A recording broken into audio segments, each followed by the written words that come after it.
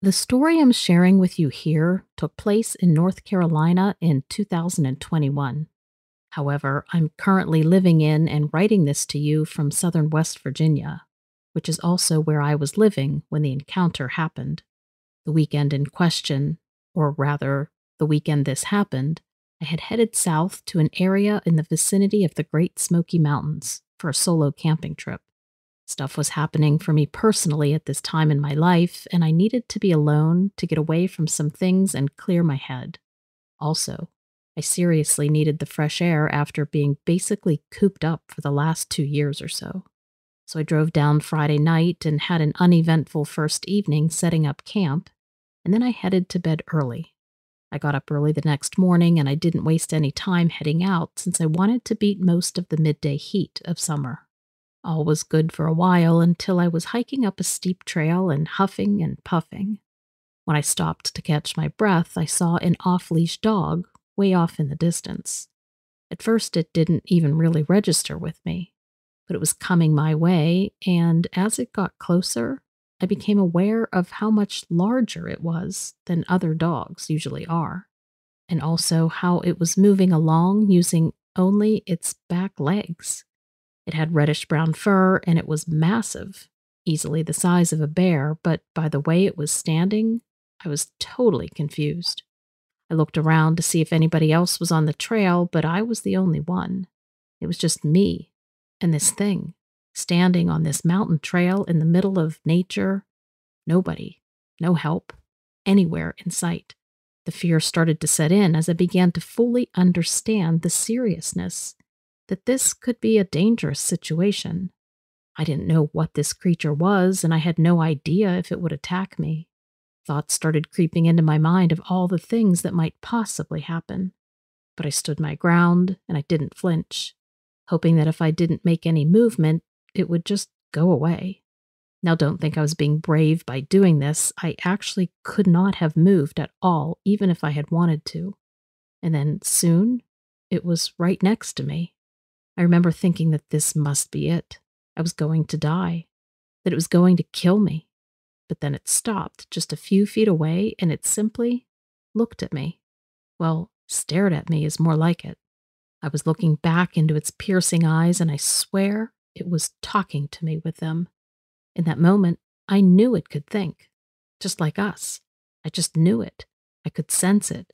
And also, now it didn't seem mad, just curious, like the way a dog would come running up to you frantically and then just stop and look at you. And then just like that, it turned around and it walked away. But it didn't retreat on the trail. It left the trail and it headed out where I soon lost sight of it. That's when my other senses kicked in, and now I could smell it too. It smelled like sulfur, and the smell came rushing in so strongly that I had to choke back vomiting right there on the trail.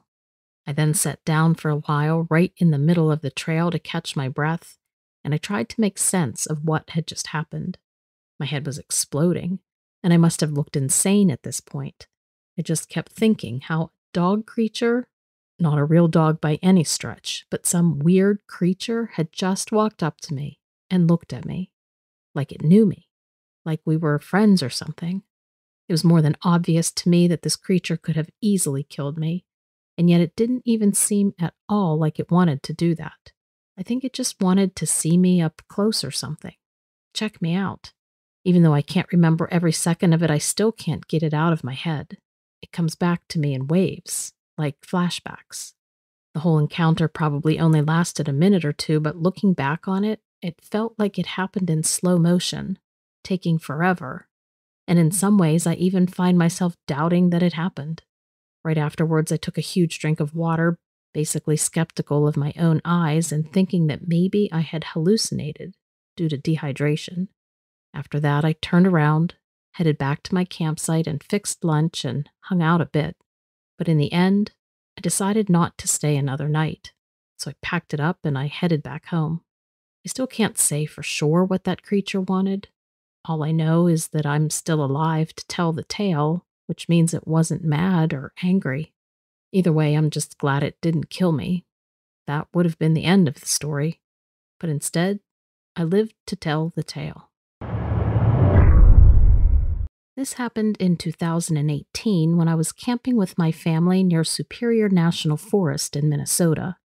We had camped near the forest before. The last time was maybe 2 years prior. We were going to meet up with my aunt and uncle, and they were bringing my cousins too. We ended up packing so much in the car. It wasn't so bad at first, but after a few hours, we were feeling like sardines. I've never been so happy as to see a campground in my life. We checked in, drove to the site, and started to set up tents, unpack our gear. We were there an hour before my aunt and uncle found us. We grilled burgers that night, and I had eaten way too much, so I decided to go for a walk to walk it off. And I found myself walking one of the many trails in the area. The brush was very green, slightly overgrown, apparently from a wildfire a few years prior. Everything kind of grows crazy after, according to the rangers. Well, there weren't too many other people on the trail, and I wasn't really paying attention, just enjoying the surroundings. And then at one point, I thought I heard something in the breeze, like a very light whispering of words. I kept walking for about 20 minutes, and then I heard something again. And this time I stopped and I stood still, trying to listen. I looked around, trying to see if there was somebody else on the trail, but I was alone. I noticed that it was very quiet, too. I didn't hear any birds or see anything moving around. And then I heard the noise again, and it sounded like light whispering right around me. I looked around again, but there still wasn't a soul. I heard the whispering get louder, but it was weird because it wasn't really words. Almost sounded like sentences were being formed. And that's when I first saw it, a pale light off in the distance. I began to walk down the trail slowly, getting closer to the light. And when I got to about within 20 feet or so, it blinked out. And then I heard the whispering again. I didn't know what to think, so I just stood there, looking around. And then another light in the shape of an orb then appeared about 30 feet from where I was standing. And then another, about 20 feet to my left. I tried walking left, and the light blinked out. I turned around and then tried to walk up to the second light, but it suddenly blinked out. So now I'm starting to sweat and get goosebumps. And then when I began to hear the whispering again, it was getting louder and louder.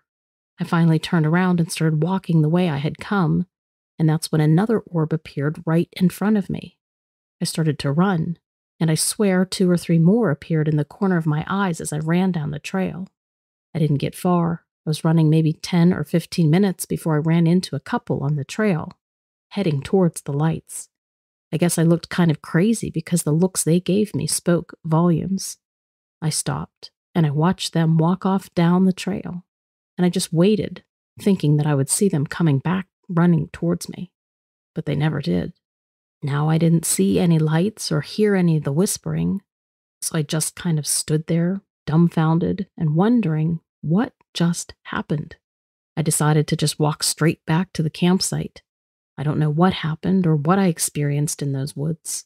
I walked back to camp and sat down with my family and acted like nothing happened. I brought them to the same trail the next day. We walked the whole thing. Nothing happened. I ended up going back to the area myself, alone, after that. But still, nothing. No light orbs, no whispering, nothing. We haven't been back there since, but I always wonder about those woods and what it was that I saw on that trail. I'm a park ranger stationed in the Green Mountain National Forest in Vermont. I became a ranger 5 years ago to live out my dream of spending my days in the rugged beauty of the mountains. However, I recently requested to be placed on strict desk duty. The thought of going back out there, well, I'll probably never go out again. Let me explain. The Green Mountains aren't exactly a tourist hotspot. Most vacationers tend to drive through on their way to Lake Champlain, and that was just fine with me. I felt a sense of kinship with the folks who did visit, and I always enjoyed my time speaking with them on the trail. And that's why, even as I finished a shift one late afternoon and a call went out for a missing hiker, I turned right around and headed back into the mountains to help find the lost man. He was in his late 40s and had become separated from his 2 teenage sons along one of the more demanding trails. He had hung back to rest while they went ahead to explore, but when they returned, he had just vanished without a trace. Night was falling and a rescue copter wouldn't make it out until the morning. Unless he was seriously hurt, he would probably be just fine, but I saw an opportunity to help, so I took it. Father above knows that I wished I hadn't. I kept a full pack in my truck, and after confirming the search grid, I headed off on my own. Since I was technically off duty, I wasn't a part of the official roster, so I volunteered to check out a few locations where I thought he might most likely be. About 2 hours later, night had completely fallen, and I had had no luck. I figured I would start making my way back to the service station and call it a night. But on the way back, I thought I heard someone calling out from deep in the forest. I headed in the direction of the voice, but as I approached it, it abruptly cut off. I was puzzled and a little worried that something had happened, but the voice cried out again, hundreds of yards away. But now, from the completely opposite direction. I once again trekked toward the voice with the same conclusion, but the voice cut off again. This was very disturbing, to say the least. There was no way someone would have been able to change positions that quickly, especially in the dark. I called out several times, but I received no response. I decided to keep moving and continued down the trail, but just a few minutes later, I heard the same calling sounds. I decided to keep still this time and see what happened. The voice cried out several times, but I remained stationary and silent. Several seconds lapsed and the cry came again, this time closer, and now with a more desperate edge to it. Something felt wrong. I don't know what, but some gut instinct told me to continue going down the trail, so I did. Apparently, the voice didn't like this. I had gone maybe 30 yards down the trail when the cry came again, this time coming from the place I had been moments before. But this time, the voice was angry, not shouting for help, but rather demanding that I stop. I didn't, and instead, I began running. A shriek of rage pierced the night air, and I felt a violent tremor rip throughout the forest floor. I was sprinting down the trail, and the voice continued its constant, shrill wail. And then another one came from my right, followed by a third from my left. All throughout the forest, a chorus of voices was screaming in that same wrathful tone, screaming for me to stop, and then to come back. At this point, I had no idea where I was, and each direction I headed seemed wrong. In this moment, I felt a fear like nothing I had ever had before. And now the screams were losing their humanity, transforming into something sinister, like a manifestation of hate and fury. And then another scream from just ahead on the trail. I skidded to a halt and I snapped my flashlight forward. There stood an immense black form, roughly the shape of a man, but 10 feet tall. It was shimmering like it was fighting to be both there and not there at the same time. I stood still but a moment, and then the thing was racing towards me. I cut from the trail into the forest, running like I was in a sprint. Low branches were whipping at my face, and within minutes I felt the sting from half a dozen small cuts and scrapes. Even here off the trail, the screams continued, increased even. Every few minutes I saw another shadow out of the corner of my eye, or I caught one in the haze of my flashlight beam. I zigzagged through the forest. Twice I felt the presence of a creature as I rushed past. I could feel a grasping hand fall just short of grasping my arm or my leg, and then the trees would erupt with another screech of fury. And so went the entirety of a long night filled with these unspeakable horrors. For hours I ran through the woods. The screams filled the forest throughout the long night. A moment didn't pass without me hearing it. Other things happened, but I can't bring myself to put those on paper. Not yet. I made it out. Somehow, I made it. I wouldn't be writing this if I hadn't. As the light grew slowly in the sky, the screams faded. The swiping of clawed fists disappeared and the shadows diminished, until finally, everything was gone. By a miracle, I had ended up in a location that I knew. It was only a 2-hour walk to find help. When I eventually made it out of the forest and found aid, I was taken to a hospital in Burlington, and I was treated for numerous minor injuries. I even received several visits from my supervisor, and when questioned, I simply told him that I had gotten lost in the forest and had panicked. I'm a seasoned outdoorsman, and my tale received disbelieving looks and some questioning. But in the end, it was dropped, and I was left to just recover in peace. If I had told the truth, I would probably be placed on leave, which, as I think of it, might not have been a bad thing. It's been 2 weeks now. The missing hiker is still nowhere to be found. I hope he's still alive, but deep down, I know. I know that whatever is out there found him. As for me, I'm still here just shuffling papers across my desk with no plans at all to head back out there. Growing up, I always thought my grandparents were a little strange.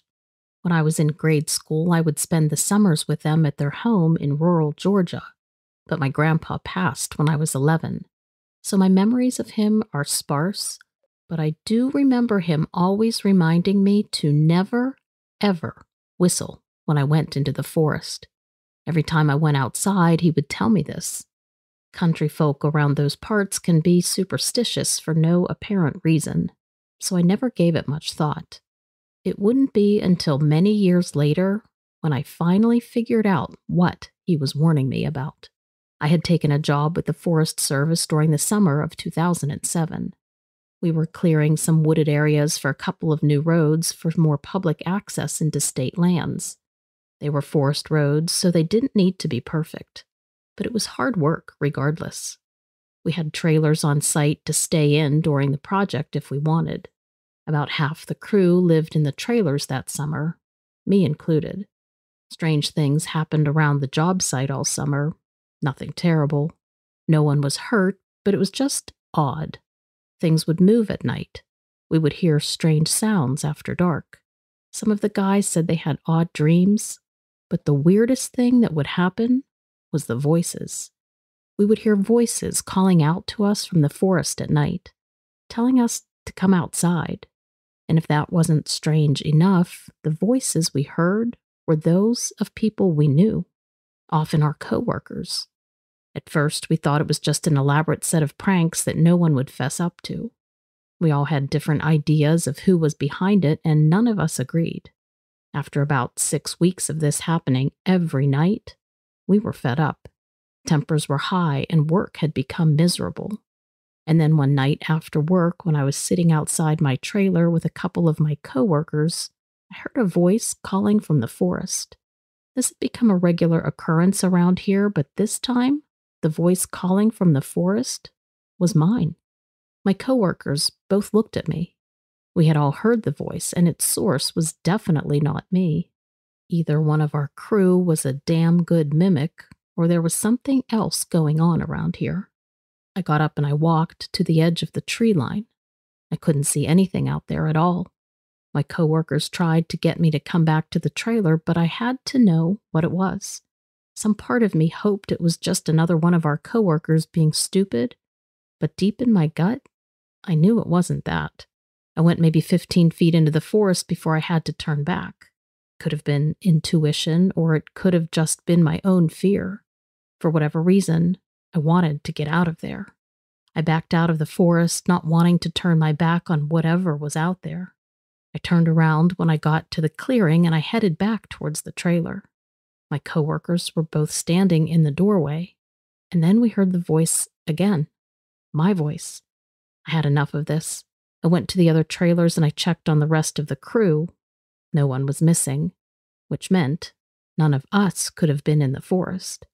I could tell the rest of the crew was freaked out. They heard the voice too, and they watched me go into the woods, looking for it. We were finally all in agreement that this was no friendly prank. There was something going on here, and it felt like something bad.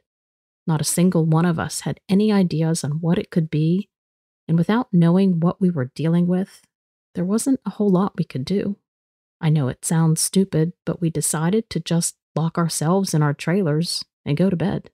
There were 2 or 3 people per trailer, so at least none of us were alone. We bolted the front door shut and we all tried to pretend we weren't afraid. I could tell the other guys wanted to talk about it, but none of us had any ideas, so we just didn't.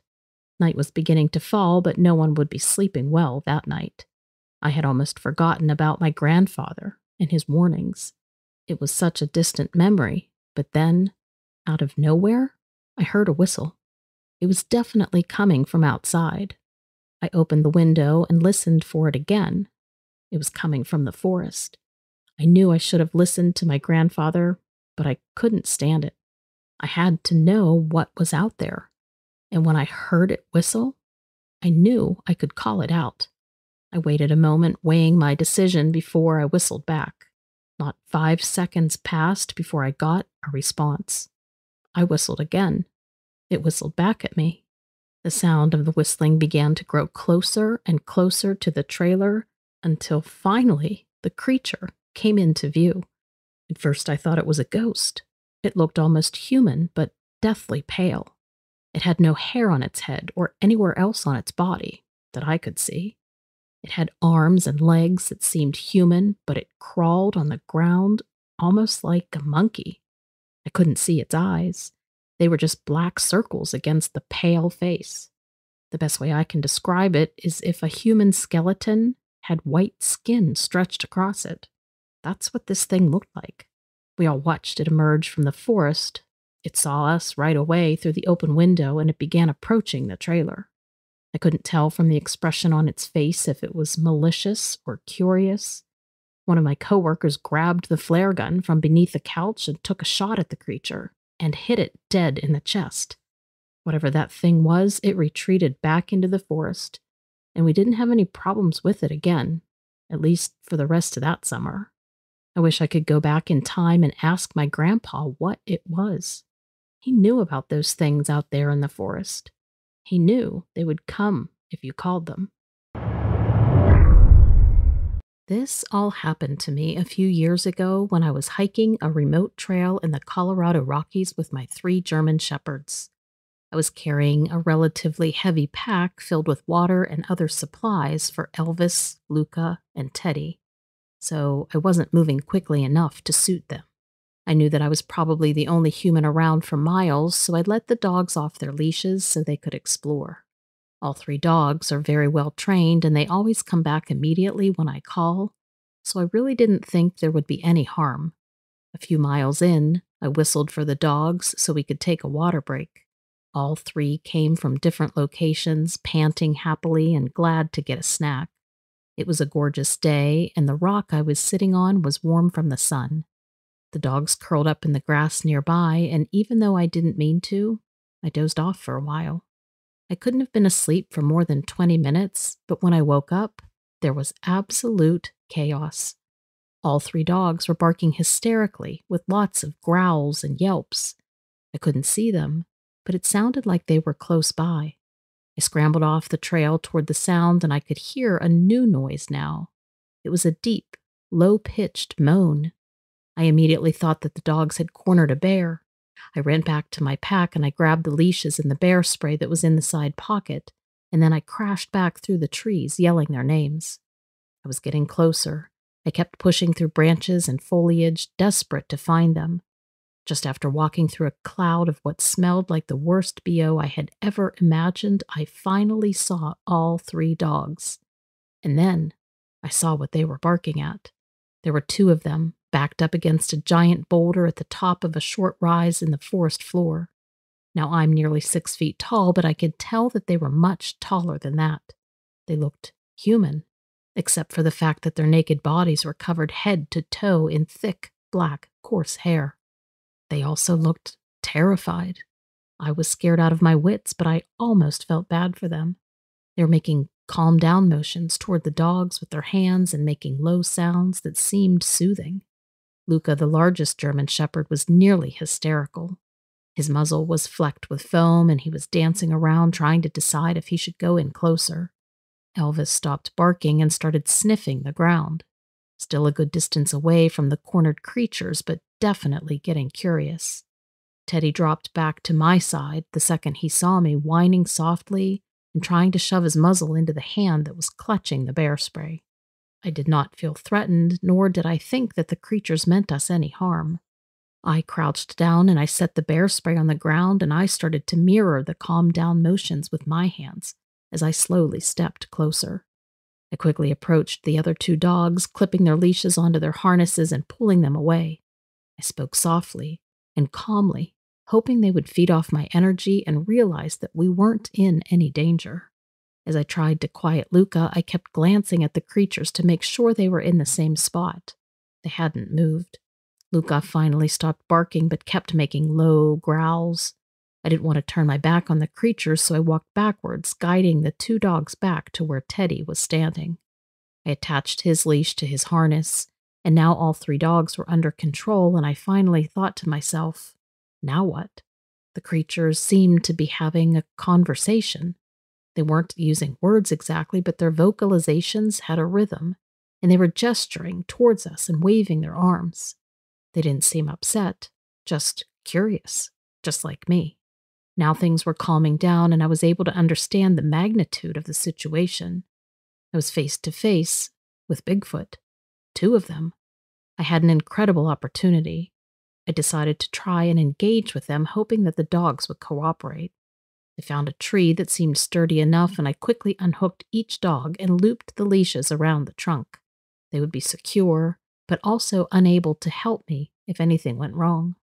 I decided to stay close, so I picked up the bear spray and then I tried to make eye contact with the creatures. I locked eyes with the smaller one and I smiled to show that I was friendly. It smiled back, and the taller one followed suit. Feeling brave, I motioned with a come closer wave. They moaned to each other and then came directly toward me. The smaller one came quickly and stretched its hand out towards the dogs. Even Elvis cooperated and let the creature stroke its ears. All three of them were sniffing excitedly. The taller one approached me, also with its hand outstretched. Before I realized what was happening, it was trying to stroke my ears, and then it ran its hand over my short hair. They smelled terrible, but were incredibly gentle. Suddenly, both creatures seemed to respond to some sound that I couldn't hear. They craned their necks skyward, and after a few seconds, I heard the sounds of a helicopter nearby. After a final pat for Luca, Elvis, and Teddy, and me, both creatures hurried off into the thick trees. I stood for a few minutes, overcome by what had just happened, and then I untied my dogs, went and collected my pack, and headed back towards the trailhead. I looked over my shoulder the entire time. I didn't want to not consider that an encounter with a Bigfoot might not end so well. Northwestern Ohio, 2012. It was the summer of 2012, and I was camping with my twin brother Mike in the woods near Lake Erie, just west of Sandusky, Ohio. We did all the usual camping things like fishing, hiking, and canoeing. Basically every day was full, and we went to bed early and woke up at dawn every day. One night I had fallen asleep early, and I woke up at around 3 because I had to take a leak. I didn't feel like waking up my brother, even though Mom and Dad always made us promise to use the buddy system, even at our age. I thought that was stupid, so I didn't bother. Also, I basically didn't feel like it because I knew my brother would just whine and complain, and I would spend more time trying to wake him up than it would take to just run to the bathroom and back. Anyway, the moon was almost full that night, so it gave off plenty of light for me to see everything outside the tent. Also, there weren't many bushes in the area around our site, so I didn't have to worry or be afraid of something hiding and waiting to sneak up on me. Watching too many scary movies can do that to you. As I was walking towards the bathroom, well, I should honestly say running because it was creepy out there alone, my heart suddenly skipped a beat when I saw something that scared the crap out of me. Not far from the path were 2 dog-like creatures, just standing there, staring at me.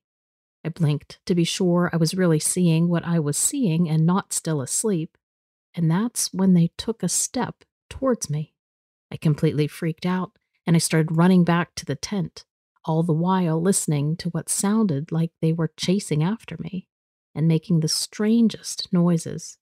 And the weird thing is that the noises weren't so much a dog or wolf sound, but more of something like a human. It was the scariest sound ever, and it gave me goosebumps. These creatures were gaining on me, at least that's what it felt like from the sound of it, but I was too afraid to turn around. I thought that at any second they would pounce on me and attack, but that never happened. But when I finally did make it back to the tent, my heart was beating so fast and loud that Mike woke up and asked what was going on. I told him what had just happened. He laughed, told me to shut up. Dude, I told him, if you don't believe me, go out there yourself and see. He laughed again and said, sure thing, I have to go anyway. So I sat there and I watched Mike stand up and head out of the tent. Even though he was totally irritating, I knew that this was serious. I couldn't let him go out there by himself. I followed him out of the tent and into the darkness. My eyes took a few seconds to adjust, but I could see him standing about 15 yards away, staring off at the trees. I walked over next to him and I looked in that direction too. Nothing seemed amiss on the surface except for the fact that we were staring into pitch-black forest. But then as my eyes adjusted, I could see something in the shadows. It was a dog.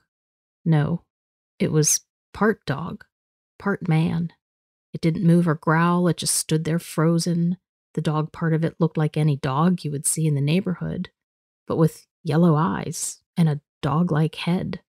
The human part was just the upper half, like it stopped at its waist, other than the fact that it was standing there on two legs like a man. To say that I was scared at that moment would be an understatement. I whispered to Mike and asked what he thought it was. He said he didn't know, but we needed to get back to the tent ASAP. I was about to say okay when the creature let out this horrific howl. The sound of the thing echoing through the trees was like nothing I had ever heard before. I think Mike and I had our hearts in our throats because we just couldn't say a word. And we didn't even wait 1 second. We just ran back to the tent and threw the flap open. We were both terrified. Mike was shaking, and I felt like throwing up. I asked him what we should do now, and he said that he didn't know. But whatever we needed to do, it would have to be done fast, because if this thing got in our tent, it would kill us for sure. At that same moment, we heard a dog howl in the distance, and we started to feel relieved until it was answered by another howl, closer to us, like right outside the tent. It had followed us, and there was another one that it was talking to, off in the distance. This thing wasn't wasting any time. Before we knew it, it had started digging under the tent flap. At first I thought this was impossible. Then all of a sudden there were claws on our tent floor. Mike and I were both screaming hysterically at this point, but then it stopped, and there was nothing but silence. We waited inside the tent, not being able to see anything, just waiting for some sort of noise that would tell us what was going on. I'd say about 10 minutes passed without a sound, so we decided to risk it and peek outside the tent. The thing was nowhere to be found, but there were what looked like dog tracks everywhere around the tent, circling it, and then leading off into the woods. We couldn't see the prints too far off in the darkness, but we could see far enough that we felt safe that the coast was clear to dash to the car, which was about 100 yards away. It took us less than 10 seconds to get there, it felt like, but when we looked back, we could see that we were now being chased. 3 of them were now coming out of the woods, headed straight for us. They were just like the one we had seen at the campsite, but these looked to be about 3 times bigger, with darker fur. Mike flung open the car door as fast as he could, but when he turned back to me, I was gone. I had tripped over something, trying to get away. They were right on our heels, and they chased after us in a full-out sprint. I scrambled back up, and I got to the car just in time, with Mike screaming in my ears to hurry to get inside. Before opening the door, I looked back just in time to see one of them running at me with its canine teeth bared, red eyes. And then the creature stopped on a dime, right in front of my face, with its breath reeking of death. But then, it just disappeared. I mean, I think it disappeared. Later, Mike would say that it had turned and ran off so quickly that it was almost like it vaporized. Mike was so intent on getting out of there that the car started moving before I was fully inside, and he almost drove off without me because I nearly fell out while trying to pull my door shut. We escaped the forest that night, but it still gives us nightmares to this day to think of what might have happened if we hadn't gotten back to that tent, but mostly back to the car. I don't know who or what those dog men are or where they came from, but I just want everybody who lives out in those woods to be aware that there are creatures there in northern Ohio, and you need to be careful. Now, I've been researching ever since our incident, and I really believe that they came down from Michigan, since we're pretty close to the state line. I mean, I read that some people think they originated there, or that there are large groups there. Either way, it's too close for comfort for me. I'm a game warden in western Pennsylvania. As an outdoorsman, it's a dream job, but that's not to say that it's without its drawbacks. For example, whether we are having summer heat or freezing winter temperatures, I'm expected to head into the woods to protect our land's natural resources. And of course, dealing with armed and sometimes drunk hunters is a risk. Despite all of this, I love it, and I couldn't see myself ever doing anything else. Until a few months ago.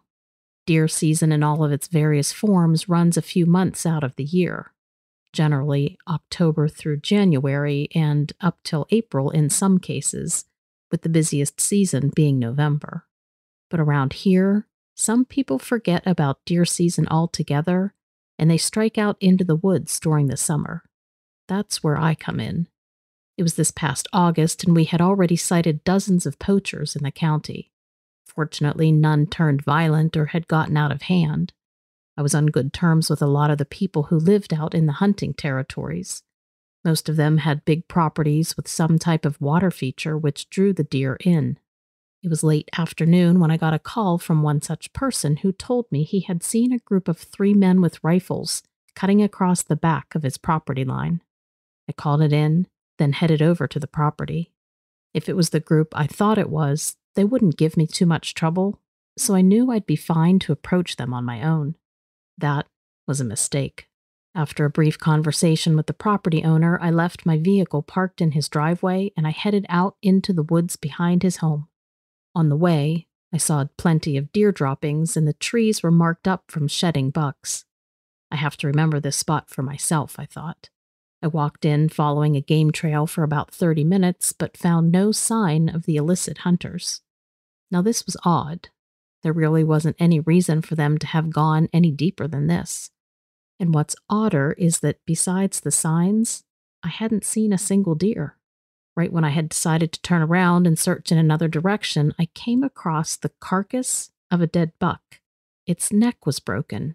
Its pale eyes were staring at a 180-degree angle from its chest, and its body was crushed into the ground. I reached down and I ran my hand along its rib cage, and I could feel that the ribs were shattered into pieces. Its hindquarters had been torn off, and they lay 10 yards away. Bloody entrails were strewn across the ground like tree roots. Now, I'm not prone to panic, but this was bizarre. Poachers certainly hadn't done this, and I knew of no animal that could or would enact such violence. I snapped a couple of quick pictures with my phone, and then I started moving back down the trail. That's when I felt it. The ground began to tremble slightly, and I heard a series of heavy impacts behind me.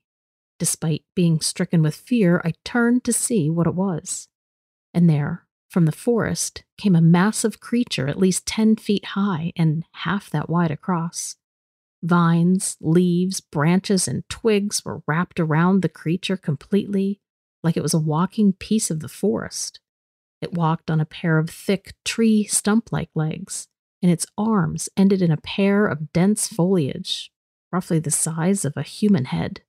I couldn't see or discern anything that resembled a face. I stood frozen. The creature was taking slow, meaningful steps, not going in any specific direction.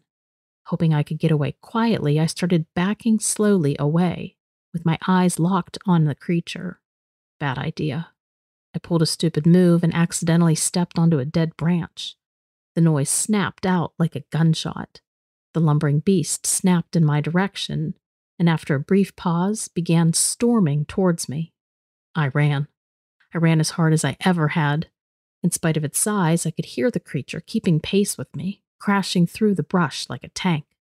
I finally got a lead when the trail narrowed and the creature was so massive that it needed to force its way through.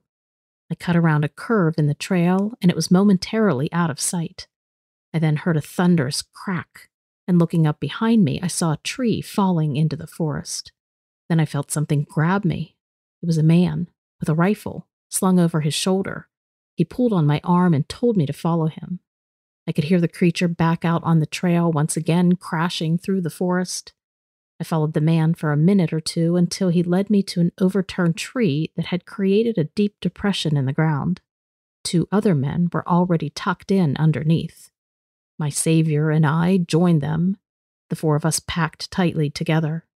We sat for an hour, none of us saying anything, not a single word. We could hear the monster stomping through the forest, searching. Once it came close enough that we could see it.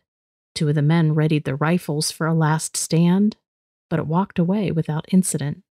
And then, at last, it grew quiet, and the 4 of us left the safety of the tree, and we ran. We ran all the way to the tree line without seeing the creature, and there we stopped to catch our breaths.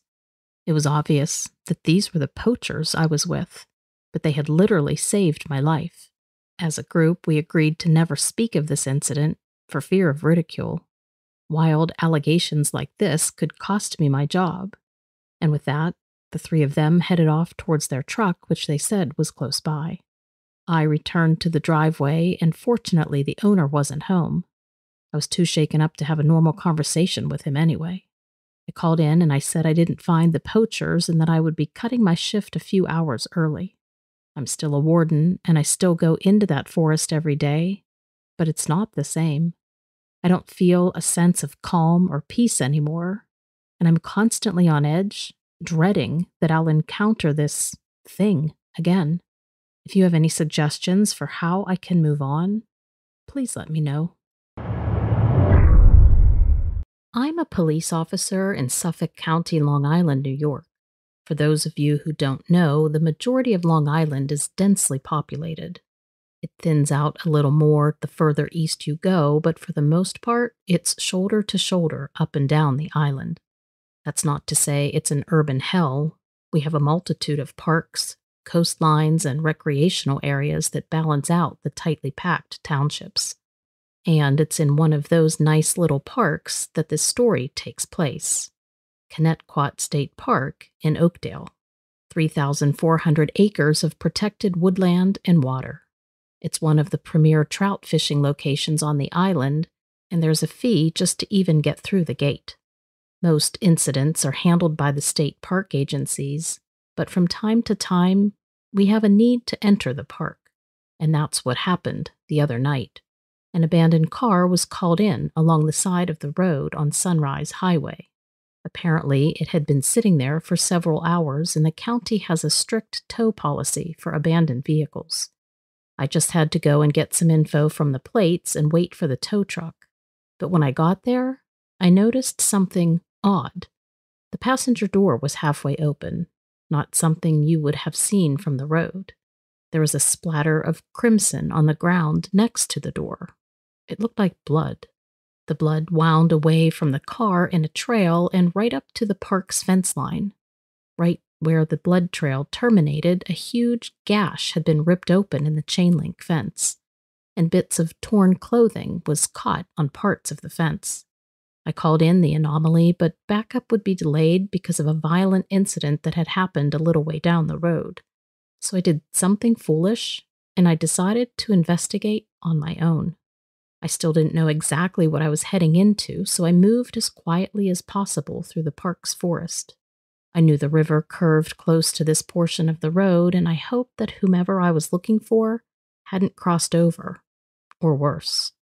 After just a few minutes of movement, I could start to make out the noise of running water. and I knew that the river was only a few hundred yards away. And then I heard a branch snap behind me.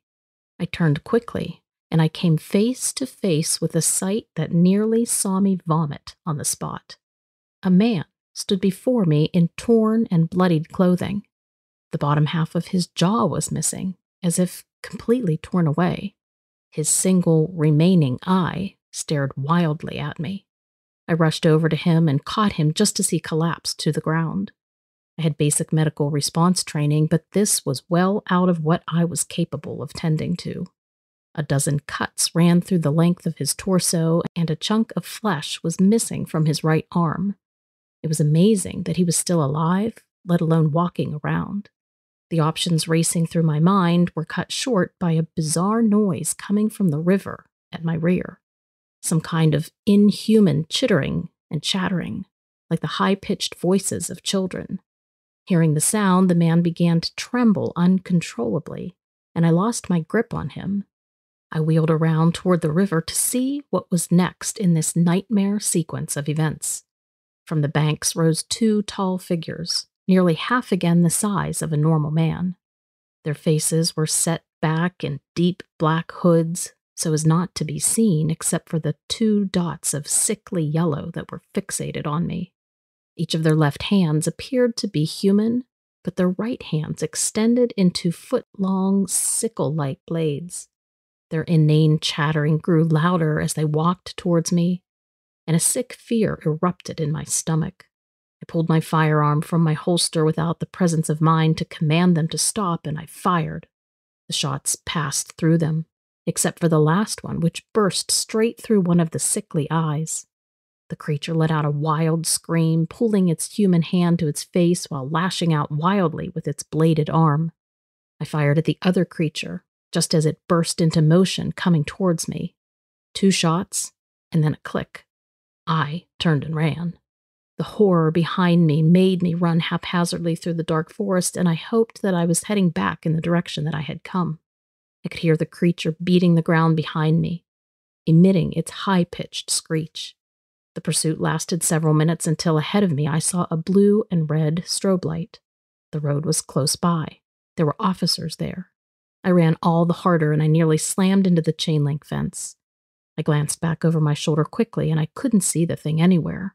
So I grabbed onto the fence, and I nearly threw myself over the top. The officer must have seen me jumping over because he wheeled his car around on the road and ran up onto the shoulder just beside me. It was a man I knew, and once he saw me, he called for paramedics and backup. I'll cut out the follow-up. Long story short, neither the man's body nor either of the creatures was ever recovered or ever seen. The vehicle was still there in the bloody trail, but not even canine units could locate anything outside of that. I've been remanded to an intense psychiatric evaluation and placed on paid administrative leave. I've been told that the stress of the job has just caught up to me and that some time off would be good for my mental health. But that's just their polite way of saying I'm batshit crazy and I shouldn't be carrying a weapon. But I know I'm not crazy. I know that those 2 things or whatever they were are still out there. And maybe there are more. I should have known something was wrong from the smell. It was rancid, like death 1,000 times over. If you've ever smelled a dead body, amplify it times 1,000, and you'll get an idea. I was ice fishing on a lake in rural Wisconsin, tucked away in my little heated ice shack. It had been a relatively uneventful morning, not much activity below the ice. Around noon, I broke into my lunchbox and I pulled out a sandwich, but before I could take a bite, I was hit with that awful smell. I searched the contents of my lunch, but everything in there looked just fine. The interior of the ice shack did smell a bit like fish, I'll admit, but it wasn't anything like that. This smell just showed up suddenly and completely without explanation. It was so strong. I was doing everything I could to keep from gagging. It took me a moment to realize the source of the smell was actually coming from outside the shack. I bolted for the door to get some fresh air, only to realize that the situation was worse out there. I saw a couple of other people standing outside their ice houses too, probably experiencing the same phenomenon I was. I yelled across the lake, asking them if they too were out there because of the smell. One of the people pointed at something in the distance. I immediately turned around to look and was in total shock at what I saw. It was an elk, pure white, and completely emaciated. Even from that distance, I could almost count its rib bones. Its fur was as white as the snow, but long and stringy, similar to that of a wet dog. I could see large swaths of red under its neck and across its side. I assumed it was blood from an injury, and it looked like a pretty bad injury, too. Despite what looked like heavy bleeding, the elk walked across the ice without hesitation, without problems. Its legs were long and spindly, but I didn't think that was atypical for an elk. To be honest, I had never seen an elk before, not in person like this. They're extremely rare in this area. We all stood outside our shacks, staring at this elk that appeared to be walking right towards us. As the elk approached, the stench got even stronger, and it was hard to imagine that smell could be coming from something living.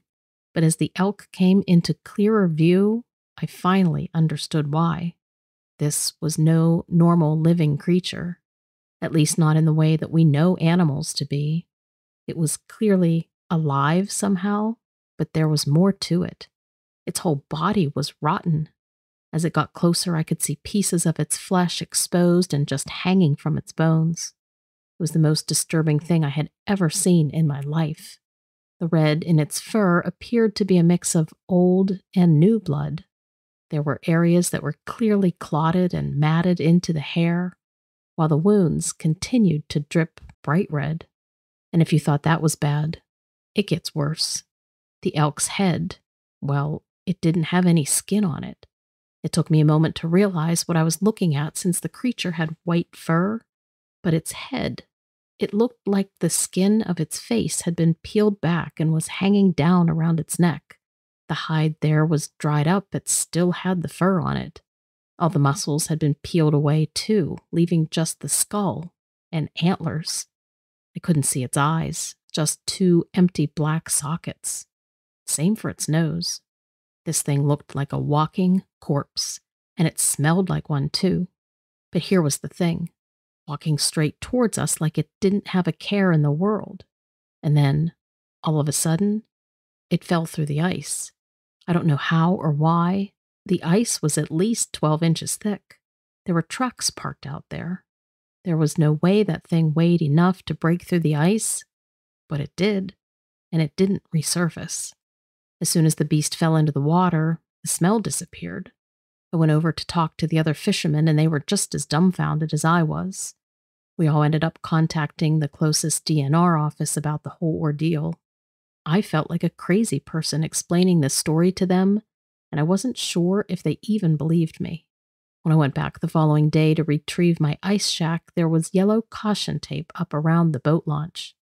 I'd say there were at least 7, maybe 8 DNR vehicles there. They let me get my shack off the ice, but they said the lake would be closed to the public for the rest of the season. They wouldn't say why, but I knew it had something to do with that elk that fell through the ice. It bothered me for some time, quite some time. I knew there was something more to the story.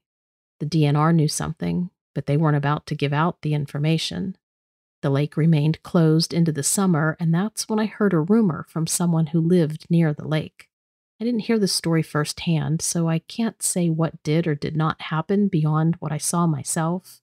But the rumor was that the DNR dredged the lake when the ice melted in the spring, and they found the body of that big old elk.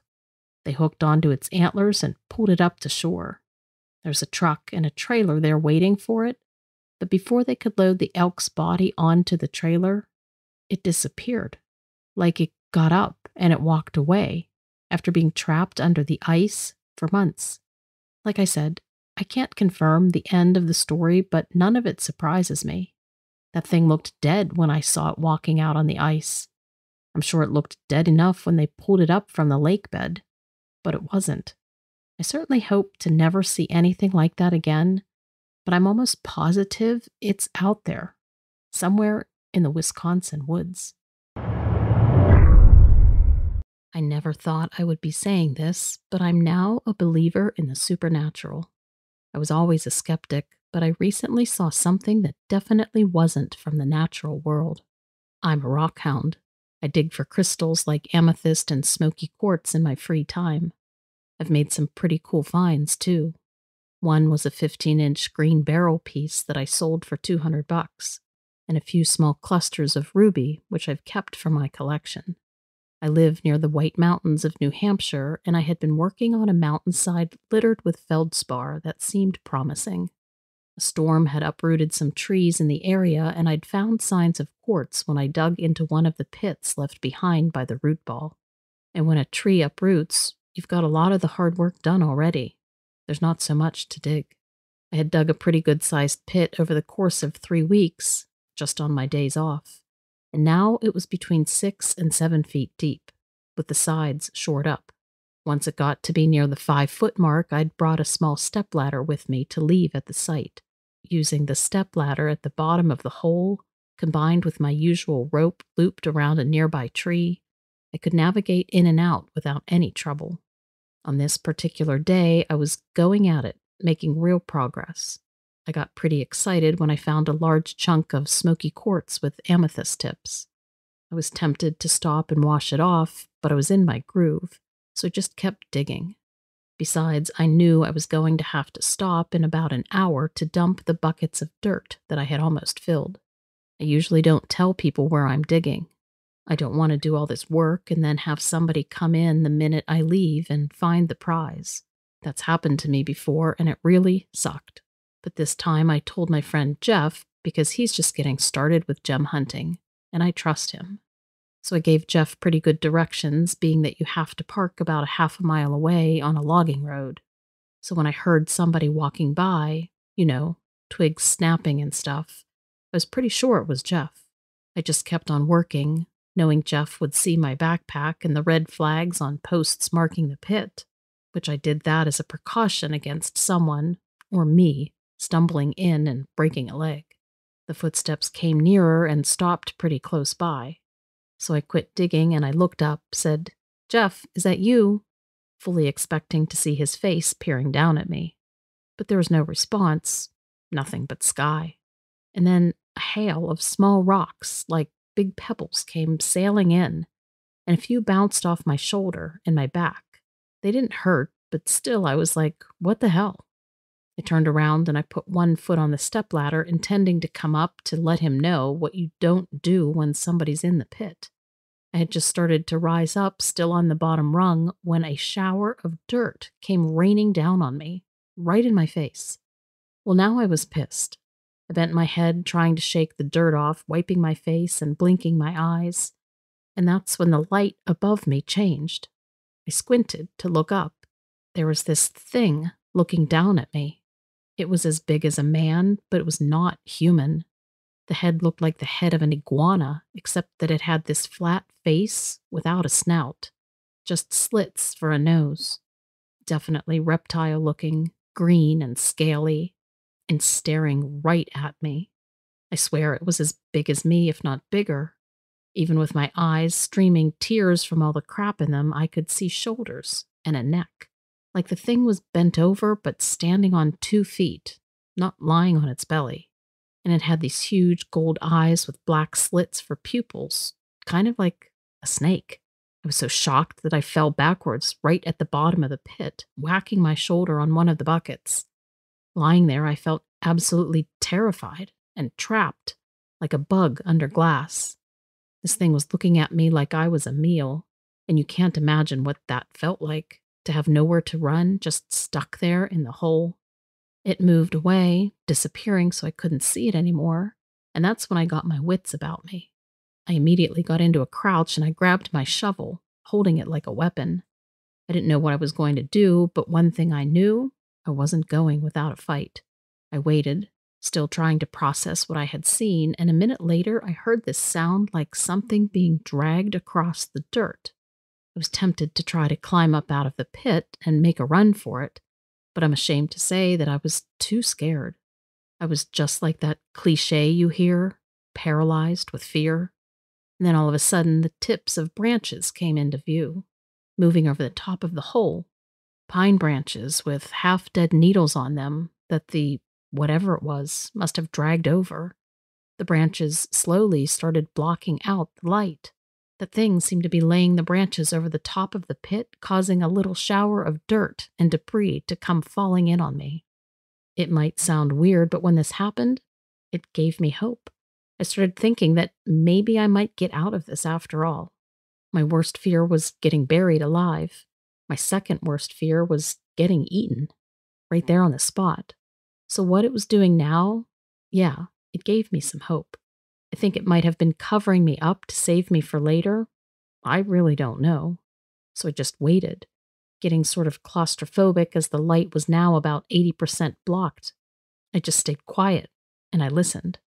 After a while, I thought I heard it leave, some twigs snapping in the forest nearby.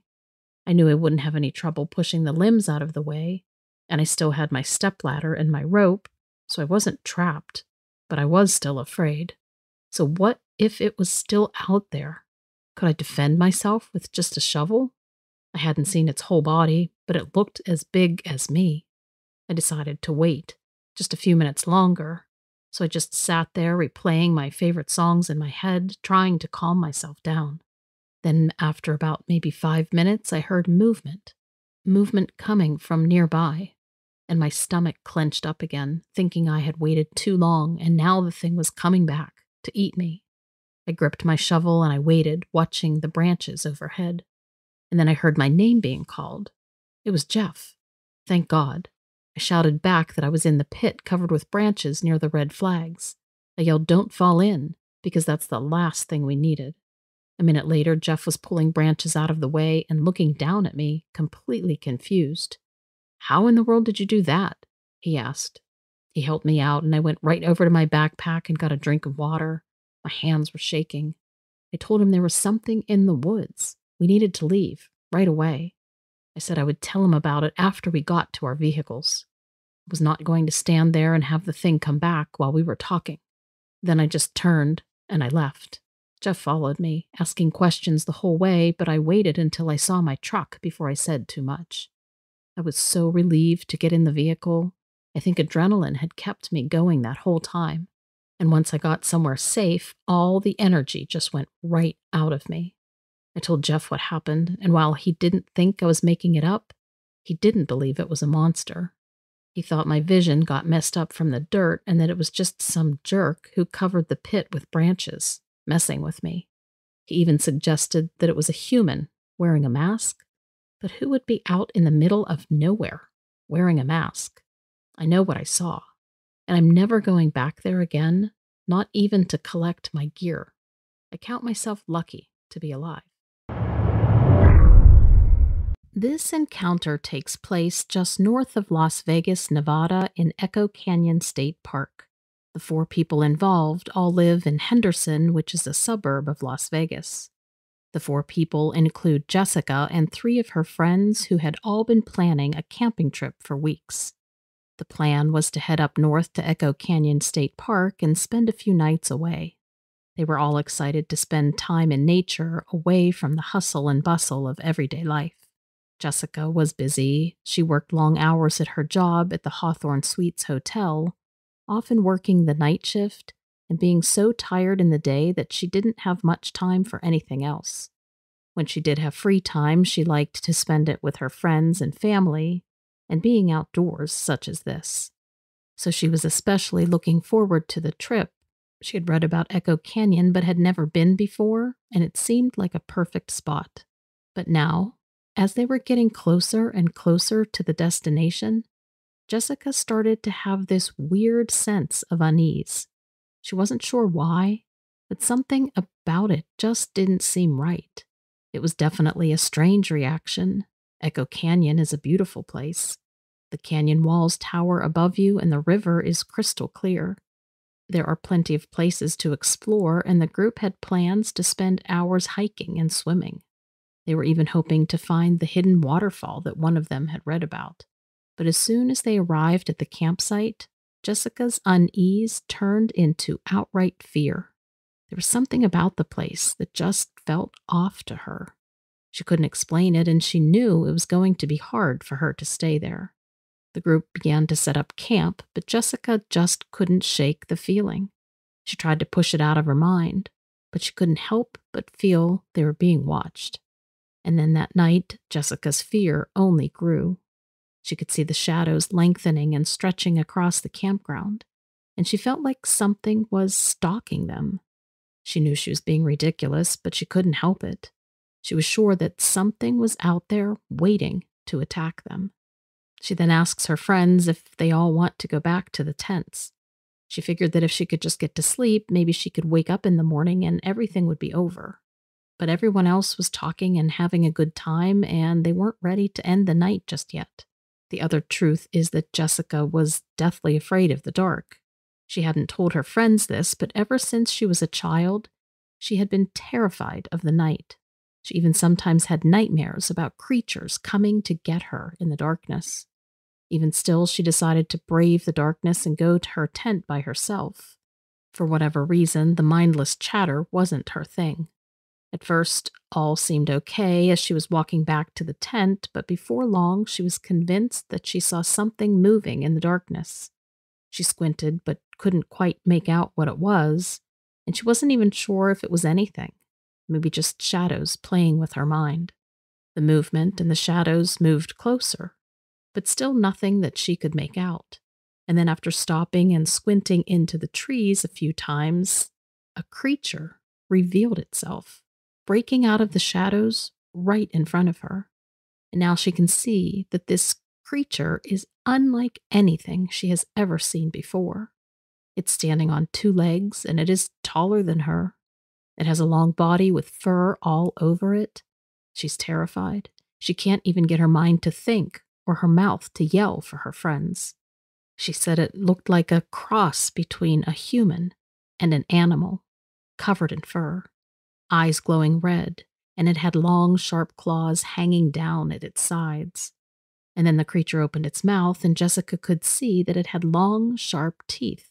All of it was too much. She panicked, but at the same time was unable to react at all due to her fear. So she stood there. The creature purposely was moving closer to her, and not before long she could feel its hot breath on her skin. She tries to scream, but she can't. So without thinking, she tries to run back to her friends, but trips and falls to the ground. And now the creature is standing over her with its claws up and curled, ready to strike. Jessica knows for sure. She feels she's about to die. And then suddenly she hears a voice. The creature hears it too and stops moving towards her. The noise breaks the silence again, and the creature runs off into the darkness. Jessica doesn't know what to do, how to react, so she stays where she is, lying on the ground, scared and holding her head in her hands. Within seconds, she hears footsteps coming towards her, and she hopes that it's her friends. But she's too scared to lift her head and focus in the direction of the footsteps. Instead, she just cowers into herself even more, her head down, sobbing. And then she feels someone touching her, and she slowly opens her eyes to see her friend Sarah standing over her. Sarah's saying something, but Jessica can barely make it out. All she can do is watch Sarah's mouth moving. Sarah helps Jessica get herself up and leads her back to the campsite. Jessica is shaken mentally, and her body won't stop shivering. But otherwise, she's unharmed and has no physical damage. Sarah ultimately mustered the strength to describe the creature to her friends, saying that it was like a cross between a human and an animal, telling them it was taller than anybody she knew and covered in fur, with the red eyes and the sharp claws and teeth. She knew the story seemed absurd as she said the words out loud, but the look on her face had her friends horrified, and so they unanimously decided to pack everything up and leave. Even though it was basically the middle of the night, nobody wanted to stay any longer. They were all freaked out. Nobody wanted to be in the dark alone. And so they leave, quickly packing up their things and getting everything into the car. They don't even bother packing up in an organized fashion. They just throw the gear and the tents into the car and take off. They drive all the way home without much discussion, wanting to put as much distance between them and the creature as possible. while they all think about what happened. In the end, none of them ever goes back to Echo Canyon State Park again. They're all too scared of what or who they might see. I was driving late one night through North Dakota on I-94. If you've never been, most of North Dakota is flat and seems endless when you're driving. I was visiting family in Minnesota, and this always proved to be the quickest route. Maybe it wasn't the best decision driving through the night, but I was already a day late, and I figured maybe the drive would go quicker after dark. I turned out to be very, very wrong. It started with the radio. It would short out periodically here and there. I usually had pretty good reception in the Dakotas due to there being absolutely zero interference because everything is so flat. But my radio kept going static. It was just an annoyance at first, but the next thing that started happening was that the volume would go up and then down by itself. I figured it was my radio going bad. I was driving an older sedan, and I was pretty sure the radio was original. After fussing with it for a few minutes, I just turned it off and continued my drive in silence. I will admit it was more than a little creepy driving through there at night without the radio to drown out my thoughts. Just as I was beginning to settle into my silent drive, the radio came on by itself. Now my car is older, so I don't have any radio controls on the wheel, so I know I didn't accidentally touch the radio. It literally came on all by itself. It was just static, no signal. I turned it off again and kept driving. This happened 3 more times. The radio turned on by itself. I had enough, and I pulled over on the side of the freeway. I dug the radio out of its spot with a pocket knife, and I disconnected the entire thing.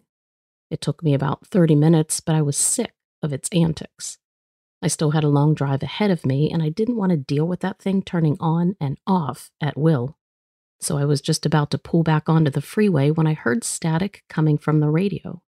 But this time, the radio was sitting on the passenger seat, wires disconnected. And somehow, it was still on. I rolled down the window of the car, I chucked the radio out. And that's when I saw them. There were about 24 lights floating out in the field next to my car. They were all sort of a bluish white color. Maybe more white than blue. At first they looked randomly spaced, but then it sort of also looked like they had an organization to them. It was the strangest scene I had ever seen in my life. I have no idea why, but I got out of the car to get a better look. I just felt drawn to them somehow. I walked past the radio on the ground, still spewing the static despite being completely unplugged from any power source. That alone should have tipped me off to get the hell out of there, but I didn't even think of it. The only thing I thought about were those lights. They were far away from me at first, maybe 100 yards. They looked to be about baseball-sized. They were all floating maybe 3 feet off the ground. It was too dark to get a good look at the landscape. I could see a few of the lights reflect off of a body of water that I assumed was maybe a lake or a pond. I couldn't see any trees, just open land. The lights were all moving when I saw them from the car, like giant lightning bugs. But then when I stepped outside, they all stopped, almost like they had noticed me. I can't say much of anything was going through my head at the time. I don't know why I got out of the car or why I approached the lights. I had no idea what they even were. The lights all froze in that field, still floating above the ground, and then all of a sudden, they all dropped simultaneously. They were still glowing, but now they were all just on the ground. And then they began to move towards one another. I just stood there, staring. I had no idea what I was staring at, but I couldn't look away. The lights all assembled themselves into a line and then came right at me, like a snake slithering through the grass. I snapped out of my trance. I knew right away something was very wrong. I knew I had to get back into my car before those things reached me. The lights were moving fast, but I wasn't too far from my car, and I'd left the door wide open. I can't tell you how fast I put the car in drive and peeled out onto the freeway. I don't know what would have happened if they had caught up to me, but I knew it wasn't going to be good. I watched them in my rearview mirror as I picked up speed. They were all hovering around the area where my car was, like they were looking at something. And then I remembered the radio. I can't explain the situation with the radio or what those lights had to do with it, but I'm certain that they were connected. I don't know if they made my radio malfunction in an attempt to make me stop on the side of the road or what. Maybe it was coincidental. Maybe I wasn't supposed to see them.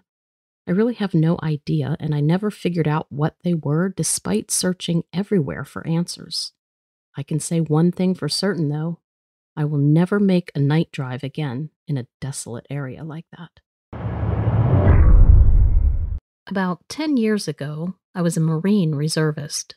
I had always wanted to contribute, to be in the service in some way, but I didn't want to be a full-time active duty Marine. Reservists go through the same type of training, but it's very much a part-time role. I had to commit to serving 1 weekend a month plus 2 weeks a year. But my lifestyle was flexible, and I got to live in my own home and act like a civilian most of the time. Of course, I could be mobilized to active duty if there was ever a national emergency or something like that. I'm not sure how amphibious training is done now, but there was this one weekend where we had to participate in an amphibious landing exercise, and we took an excursion out to a lake in northern Georgia. We were going to be doing some amphibious assault stuff and a training patrol. It was the only time I ever remember doing this type of thing somewhere other than on a military installation. This time we were using a public lake. It seemed strange to me, and I didn't know how that decision was made, but apparently the local police and residents had been informed, so we supposedly wouldn't be freaking anybody out. This was taking place at around midnight. We arrived at the lake and got loaded up on our Zodiacs, which are inflatable boats. We rode for about 30 minutes and then stopped and slipped into the water.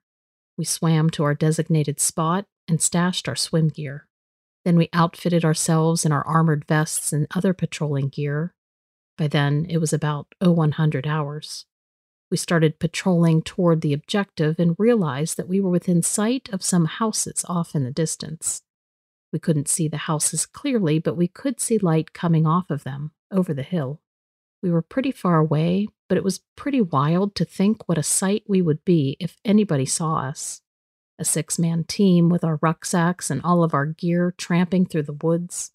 It might be hard to imagine a public lake as being a suitable training spot, but I'm telling you, it was rough going. There were vines growing everywhere, and we kept getting tripped up. We were trying to be quiet, too, but it's challenging to be groping around in the dark when you're carrying a big sniper rifle. I remember the guy in front of me had a training rocket across the top of his rucksack. For some reason, I kept expecting it to fall on the ground in front of me. It felt surreal out there. There wasn't much moonlight, and the terrain was treacherous. The vines were relentless, and we were making way more noise than we wanted to. We kept going until we were in an isolated tract of woods. We must have been at least a mile from any house or road at that point. We had reached the place where we were going to build our hide site. A hide site is built from whatever you can use in your surroundings. A well-built hide site can provide an incredible place for concealment. Once we got it done to our satisfaction, we settled in. I was sitting up against my rucksack, planning to try to get a little sleep. I was dozing off when I thought I heard feet shuffling through the leaves. I immediately snapped completely awake. Everyone else heard it too. The sound was coming from behind us. I heard this weird flapping noise, and I had the sense that something had blown up into the black walnut tree, about 20 feet away. But that flapping sound was substantial. It wasn't like any ordinary bird or anything. And then before we knew it, our hide site was being pelted with black walnuts. What would be doing this? Who would do such a thing? I mean, we all assumed it had to be some kind of bizarre animal. Everyone started quietly gathering their stuff up in case we had to move away. The team leader cautiously stuck his head out and shone his flashlight toward the tree. When we heard him gasp, we all froze. I had to see what it was, and when I looked, I couldn't believe it. It was a winged creature, but it had a human body, and it was standing in the tree like some kind of demon. My first thought was that it was somebody dressed in a costume. The black wings were huge, like the whole length of its body, and it wasn't anywhere close to Halloween yet. My mind was going through all of these contortions, just trying to figure it all out. And then the thing made this weird, high-pitched sound, and it glared at us with its red eyes. I swore it had to be a costume because that sort of thing doesn't exist. This all happened in just a few seconds. I raised my rifle, and I was about to order it to drop to the ground. And then it shrieked, and it flew backwards out of the tree into the dark behind it at like 60 miles an hour. My jaw just dropped. All of us were stunned. Nothing human could move like that. It was like it was wearing a jetpack or something, but it was completely silent at the same time. Honestly, none of us knew how to react to that. None of our hours of training had ever included a vision like that. It seemed supernatural. I'm pretty sure no one rested at all that night. We completed our mission, but we did not really have a feeling of accomplishment. We felt a huge sense of discomfort. We realized how impossible it was to truly be prepared for everything. This incident happened nearly 5 years ago, but it still shakes me to my core. My family and I frequented a lake house that we owned a few towns away. We planned our stay hoping it would be a sunny weekend, but it ended up that a storm rolled in on the day that this happened. I left for the lake house first, figuring I'd set up ahead of everybody. Plus, I wanted dibs on the back bedroom. It had beautiful dark cherry wood French doors that opened up into the back patio. I cleaned up and settled in, and by this time, late afternoon was fast approaching. The dark clouds were starting to roll in, and along with those, a cool breeze. With no hesitation, I went out to the back storage house to grab some fresh-cut wood that we had stored out there. I flipped on the light switch and proceeded to grab a few logs to put in the wheelbarrow, and just before I set the pieces of wood in, the light bulb started swaying with the wind and flashed over the bottom of the wheelbarrow. Upon further examination, it looked like a dark, reddish-black gunk on the bottom. I didn't give it much thought at that point, and I continued loading the wood. As I rolled the wheelbarrow to the front door, I made it just in time as the rain began to pour. Once I had the fireplace going, I didn't mind. The taps of rain on the window and the warmth crackling from the fire nearly put me to sleep. In fact, I would have fallen asleep too if my phone hadn't rang. It was the rest of the family, calling to tell me that they were stuck behind a tree that had fallen during the storm. I told them it was fine. I didn't mind being there alone for a bit. I was enjoying my own company. With the storm, the trees and branches swaying outside started to sound more and more extreme. I could hear branches tapping against the window, but still I was unbothered. I thought of it as soothing chaos.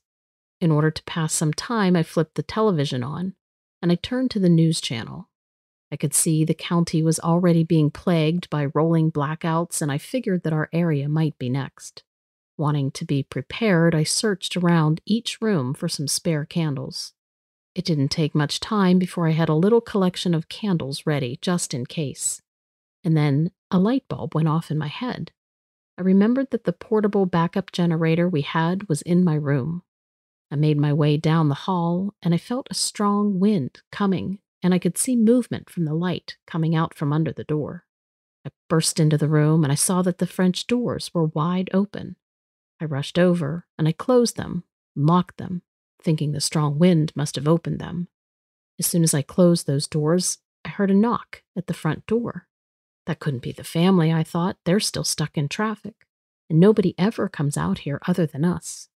I reached for a baseball bat in the closet before slowly making my way towards the front door. I stepped up to the door, and I glanced through the peephole, and I saw an officer. Well, this was better than what I was thinking, and so I sat the bat down and I opened the door. "Hello, ma'am. I was passing through, and I wanted to warn you that the roads leading to town are closed." I told him I was aware of the situation, and I was perfectly fine. He nodded and looked past me like he was looking to see if anybody else was in the house. I felt bad. I reluctantly asked if he'd like to step inside. After all, he was drenched from the rain, and he seemed out of breath. He came in, and he removed his hat and set it in the kitchen. I noticed he had a standard police hat, but the rest of his outfit seemed like a casual outfit. I wasn't a fool and I wanted to be safe, so I asked to see his badge. He said, "Of course, you can't be too careful," and he reached into his back pocket and flashed the badge. I could tell he felt the need to explain further, and he went on to tell me that it was his day off, but given the situation, he was called in. So now my mind was more at ease, and I offered him some coffee, told him he could warm up by the fire if he would like. But oddly enough, he sat a safe distance from it, and he claimed that he was warm enough in the house. We talked for about an hour, and I made my way to the kitchen to put the mugs in the sink. The window in front of the sink overlooked the road, and I didn't see a cop car. Things then started to go off in my mind, but maybe I was overthinking. So then I returned to the living room where I had left him, and he was gone. I cautiously walked around the house calling for him. He wasn't in the bathroom. So this was when I really started to worry. As I made my way around, I heard commotion coming from the back storage house. I peeked through a window, and I could see that the door to it was wide open. Immediately, I grabbed the bat again, and I don't know what came over me, but I had zero fear as I rushed out to the back storage house. Rain was pouring down and trees were swaying. Still, I trucked myself out there, fast. The closer I got, a foul smell plagued the air. Just as I was about to step inside, I went to scream, but no sound came out of my mouth. I was frozen from what I was witnessing. There he was, with his back towards me, hunched over, squelching and chewing. Red liquid dripped to his feet. I backed up against the side of the door, and he paused, and he slowly turned to face me.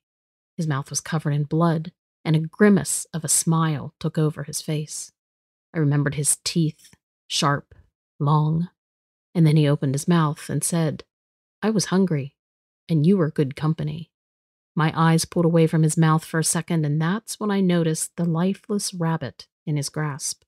All I could do was fall against the door, and that's the last thing I remembered. The next thing I knew, I was waking abruptly to find myself on the floor of the back storage house. I shot up, and there, next to me, were the remains of the rabbit. Could it be that I was just spared by a vampire? Was it because I was good company? I wish I had some answers. I was out for my morning walk on a crisp April morning when I saw something strange in the distance. I instantly knew something wasn't right because I walked this path almost every day and I knew it intimately. I squinted to bring it into better focus and I could sort of see that it looked like a large, hairy creature. But that didn't make sense.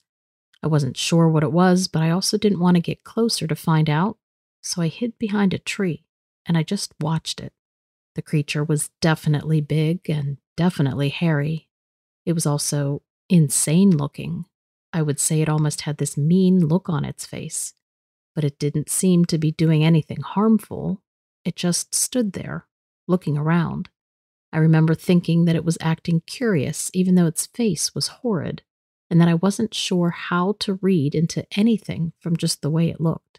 And then the creature started sniffing around, like it was trying to catch the scent of something, and after a few quick minutes, it turned its head in my direction, and it looked directly towards me.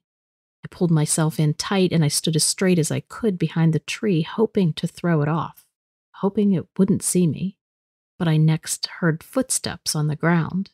Basically twigs breaking and leaves moving about. I could also feel the heaviness of the creature as its legs hit the ground with each step. It was walking over to me. I was terrified. But then I heard it make a noise that sounded like a cross between a grunt and a moan. The noise wasn't exactly scary, but it was so confusing that the hair stood up on my arms. Even still, I didn't want to lean outside of the protection of the tree to look and see. So I just remained there, stick still and upright as much as possible. Next, I could feel the air turn warmer and I heard the sounds of a low and slow, heavy breathing, raspy breathing. I could tell that the creature was very close to me now, and now I couldn't stop myself. I needed to see what I was up against. I slowly leaned sideways to try and look around the tree without exposing much of my body. And there, Only 10 feet on the other side of the tree was this thing, animal-like, but man-like, and we looked at each other for what felt like forever. Its face is still seared in my memory, and I will never forget looking into its eyes. And then it blinked, and it shook its head, and it turned around and walked away. I watched it go until it completely disappeared into the woods. I was dumbfounded. Maybe it was just curious and it didn't find me to be anything to worry about. I stood there thinking about that, wondering what it meant, when I heard another noise. This time it was a weird, guttural noise, different than the grunting and the moaning I had just heard earlier.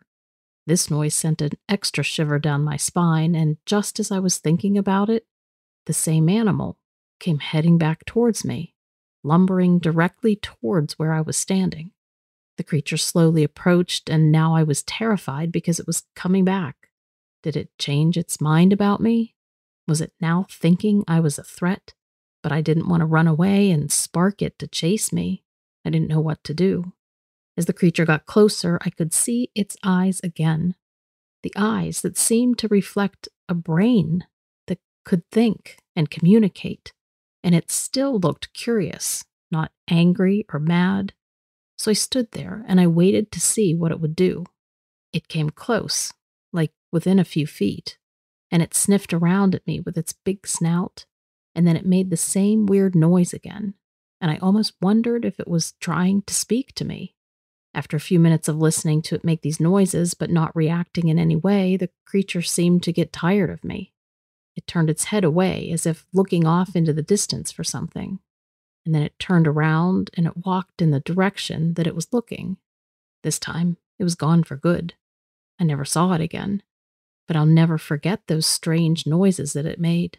And even more so, I'll never stop thinking about what it might have been trying to say to me. I am convinced that it came back to communicate, but that I wasn't able to understand. Either way, it's all something that will stay with me for the rest of my life.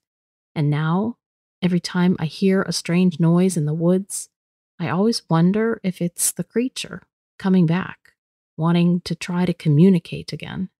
To be honest, I really wish I had been able to understand it. I even have dreams where we're able to understand each other, and all it wanted to do was to learn why we are so scared of it. This story comes to us from Karen, a 56-year-old woman living about 45 minutes northwest of Atlanta, Georgia, in Cartersville. The encounter occurred the night of Wednesday, May 15th, 2009, when she was on her way home from work from the job that she'd been working for over 30 years. That day, she had put in a long day and ended up staying a bit later than usual to catch up on some paperwork. She hadn't wanted to do it, but the administration was coming down hard on her. So she just bit the bullet and stayed that day until it was finished. Now she was very much looking forward to getting home to her husband and dog, putting her feet up and hoping to avoid the headache that she could feel was coming on.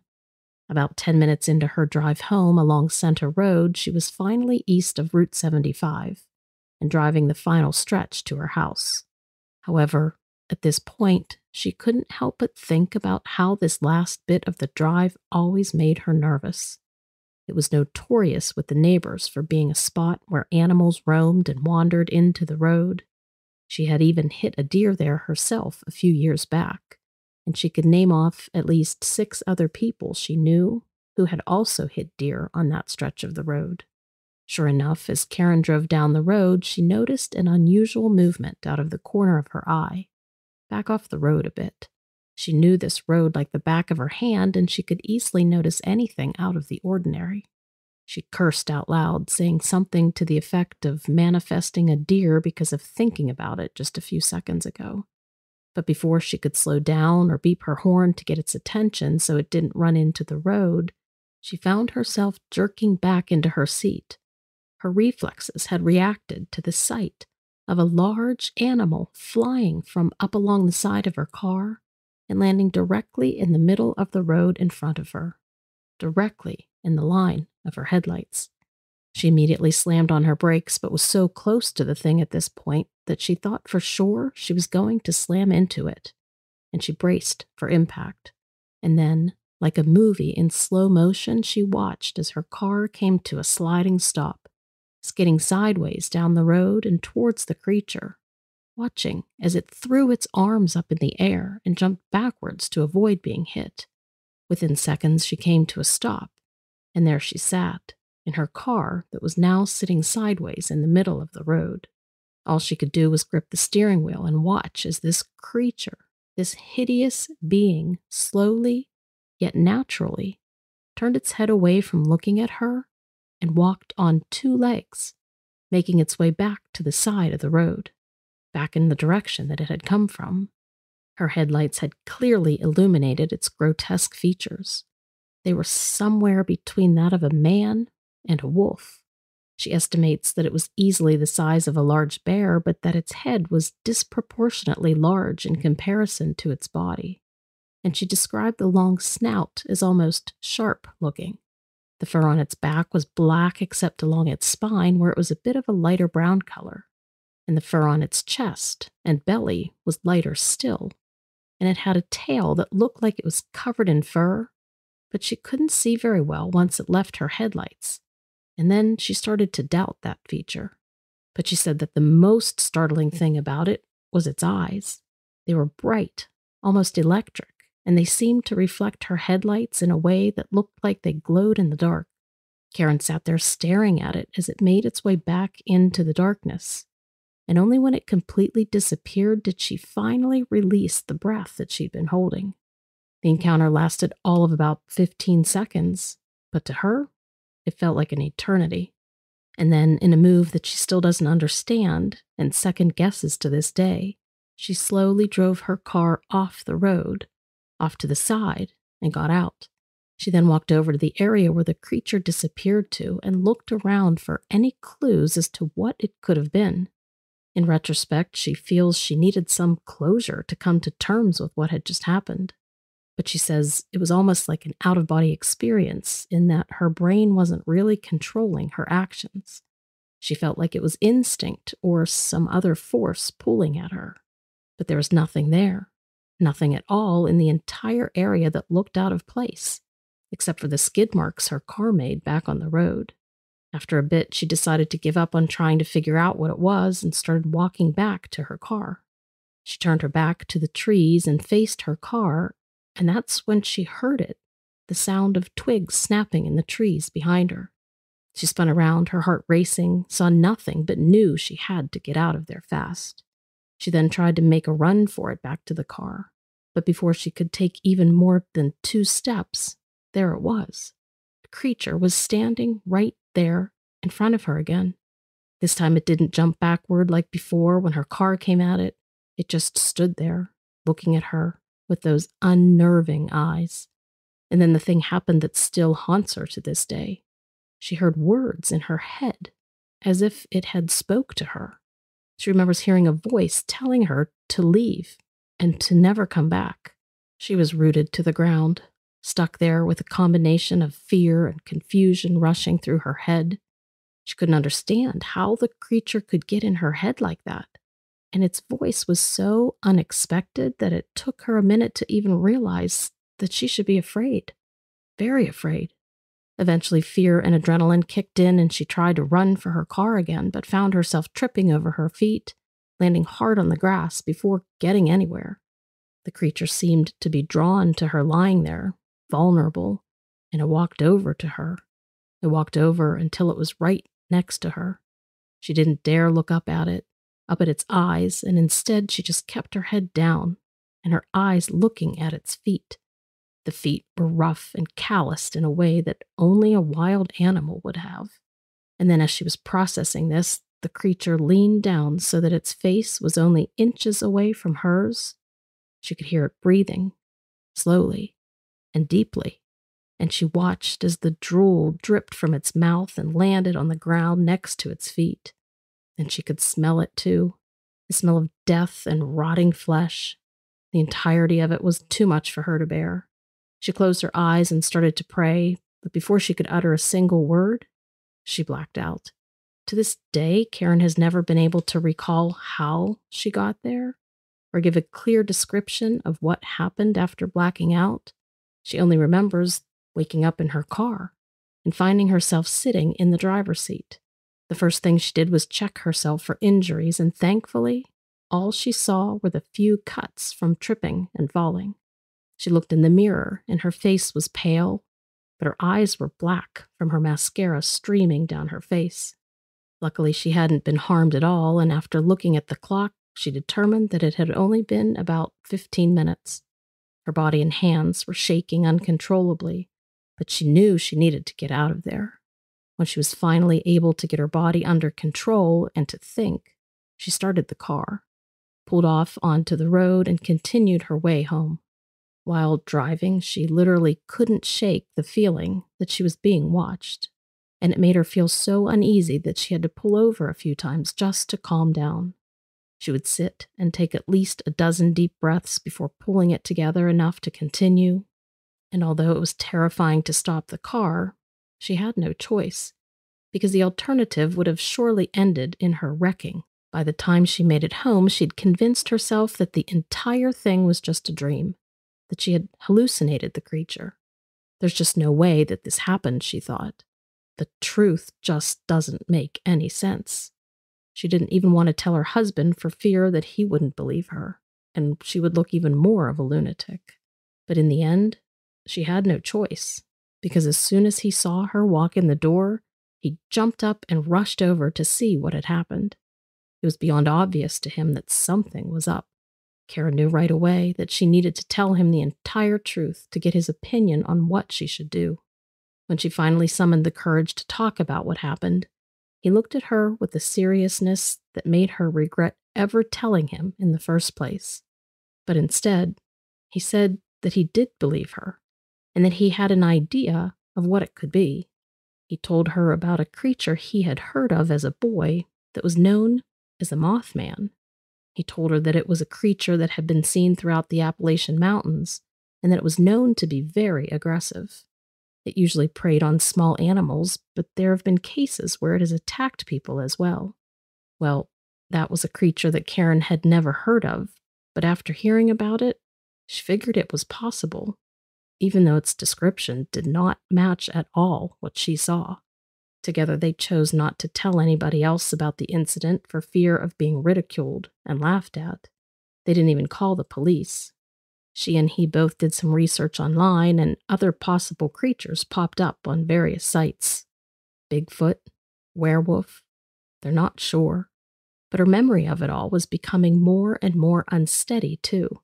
Almost like the memories of scary stories you hear as a kid, or the memories of scary experiences. They're still there, but you wonder if your brain embellished parts and made them worse than they really were. Karen says that it still scares her to think about that day, and that she sometimes has nightmares in which she's being chased by the creature. She also says that to this day she has no idea exactly what it was, and that she's not even sure if it was really there, or just a product of her imagination. One thing that has definitely changed, though, is that after decades of driving that road to work, she now takes a different route altogether. She can't even get near the area without starting to violently shake. I work for a security firm, a very professional one. We aren't like Blackwater or any of those other mercenary bands, but we have our share of ex-military and law enforcement, even a few combat vets. We're thoroughly trained and, depending on the contract, considerably well armed. A few months ago, I was assigned to a nondescript building on the outskirts of Richmond, Virginia. We operate all along the East Coast. We didn't receive any details on what or who we were securing. That's how I knew it was a government job. Private contractors usually get hired when the government wants to keep something under wraps. Half a dozen guys in generic black clothing draw a hell of a lot less attention than fully uniformed military. We were better trained than 80% of them anyway. Patrol patterns, access controls, and screenings were what we were responsible for. The building was large. It seemed like a repurposed hospital, but updated and sterile. The property was expansive, too, but it had an 8-foot-high chain-link fence, and the grounds were under constant CCTV surveillance. We didn't find any of this the least bit odd. Pretty commonplace practice, really, in this line of work. There was a roster of about 30 personnel who routinely worked in the building.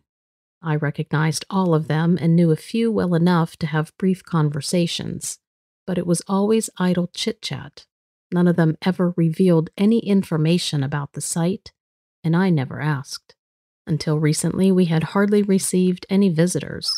But now, well, over the past 2 weeks, it's been really steady. From military higher-ups, doctors, and various government agencies. I was typically on perimeter patrol, and I preferred it that way. Fresh air, no matter how cold, always kept me on my toes. And that's what I was doing the night it happened. The building had been a buzz of activity all day. Record number of visitors, and the first time I had seen military vehicles so overtly enter the grounds. We had gotten word earlier that the contract was coming to an end, and I was going to be reassigned somewhere in Philadelphia. Rumors about the police force there bringing us on for some extra muscle. The building had wound down at this point with only a skeleton crew of 5 or 6 left inside, plus 9 other security personnel. They had doubled us up over the last few days. So it was about 10:30 at night, and I only had another 90 minutes left on my shift. I was on the eastern edge of the grounds doing a routine check of the fence line when my walkie blared out into the silence. All security was being called to the main entry room. The voice spoke frantically, and I couldn't make out who was speaking. I started trotting towards the front of the building when I heard an alarm start blaring inside. It sounded like a fire alarm. I double-timed it, and I could see another guard running from the west edge of the perimeter. Right before I reached the door, it flew open, and 2 women wearing lab coats burst through the entryway, running down the steps right past me. They didn't stop to talk. The other guard caught up on me, and together we moved into the building. Multiple alarms were going off, all inside the building, and the overhead sprinkler system had been set off. Water was pouring down on the tops of our heads. We made our way to the entry point and linked up with 5 of our guys. 3 were missing. None of us knew what was going on, and we were under strict orders not to cross past the entry point unless directed to do so by building personnel. And then 2 gunshots from the hallway past the door were followed by a scream of pain which was cut short abruptly.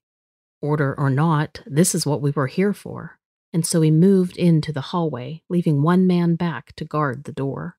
The hallway was clean and sterile like you would see in an intensive care ward. We were unfamiliar with this part of the building, and when we came to a junction, we split into 2 groups. I took the north corridor with 2 other guards, and we made our way down the hallway, meticulously checking each room. Most were empty, but others had what looked like medical equipment stored neatly on shelves or covered by tarps.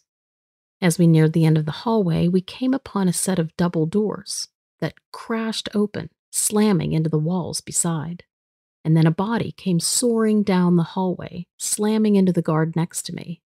I raised my AR to the doorway in response, but nothing trained me for what came barreling through. Calling them human would be a stretch, but 3 of them came crashing through the door after the body. Each was 9 feet tall with gray-green skin, and they were completely nude but bore no signs of gender. Their bodies were lean, and a maze of veins ran along each of their limbs. They had human faces, but they were devoid of any type of hair. One of the 3 had a tangle of tubes and wires trailing after it, but the other 2 riddled with scars and gaping holes on their torsos. As soon as they saw us, they rushed. I was able to get a single shot off, and I watched it soar through the chest of the first one. It didn't even break stride. The last thing I remember then was my head slamming into the hallway wall. I woke up on a military base about 30 miles from where we had been. I immediately knew I was concussed, and I couldn't stand. It was a long time before anyone came to see me, and when they did, it wasn't the least bit enlightening. There was no explanation as to what I had seen or what those things were. Nobody would even formally acknowledge that I had been engaged in any type of combat at all. I did receive fair medical treatment, but that was it.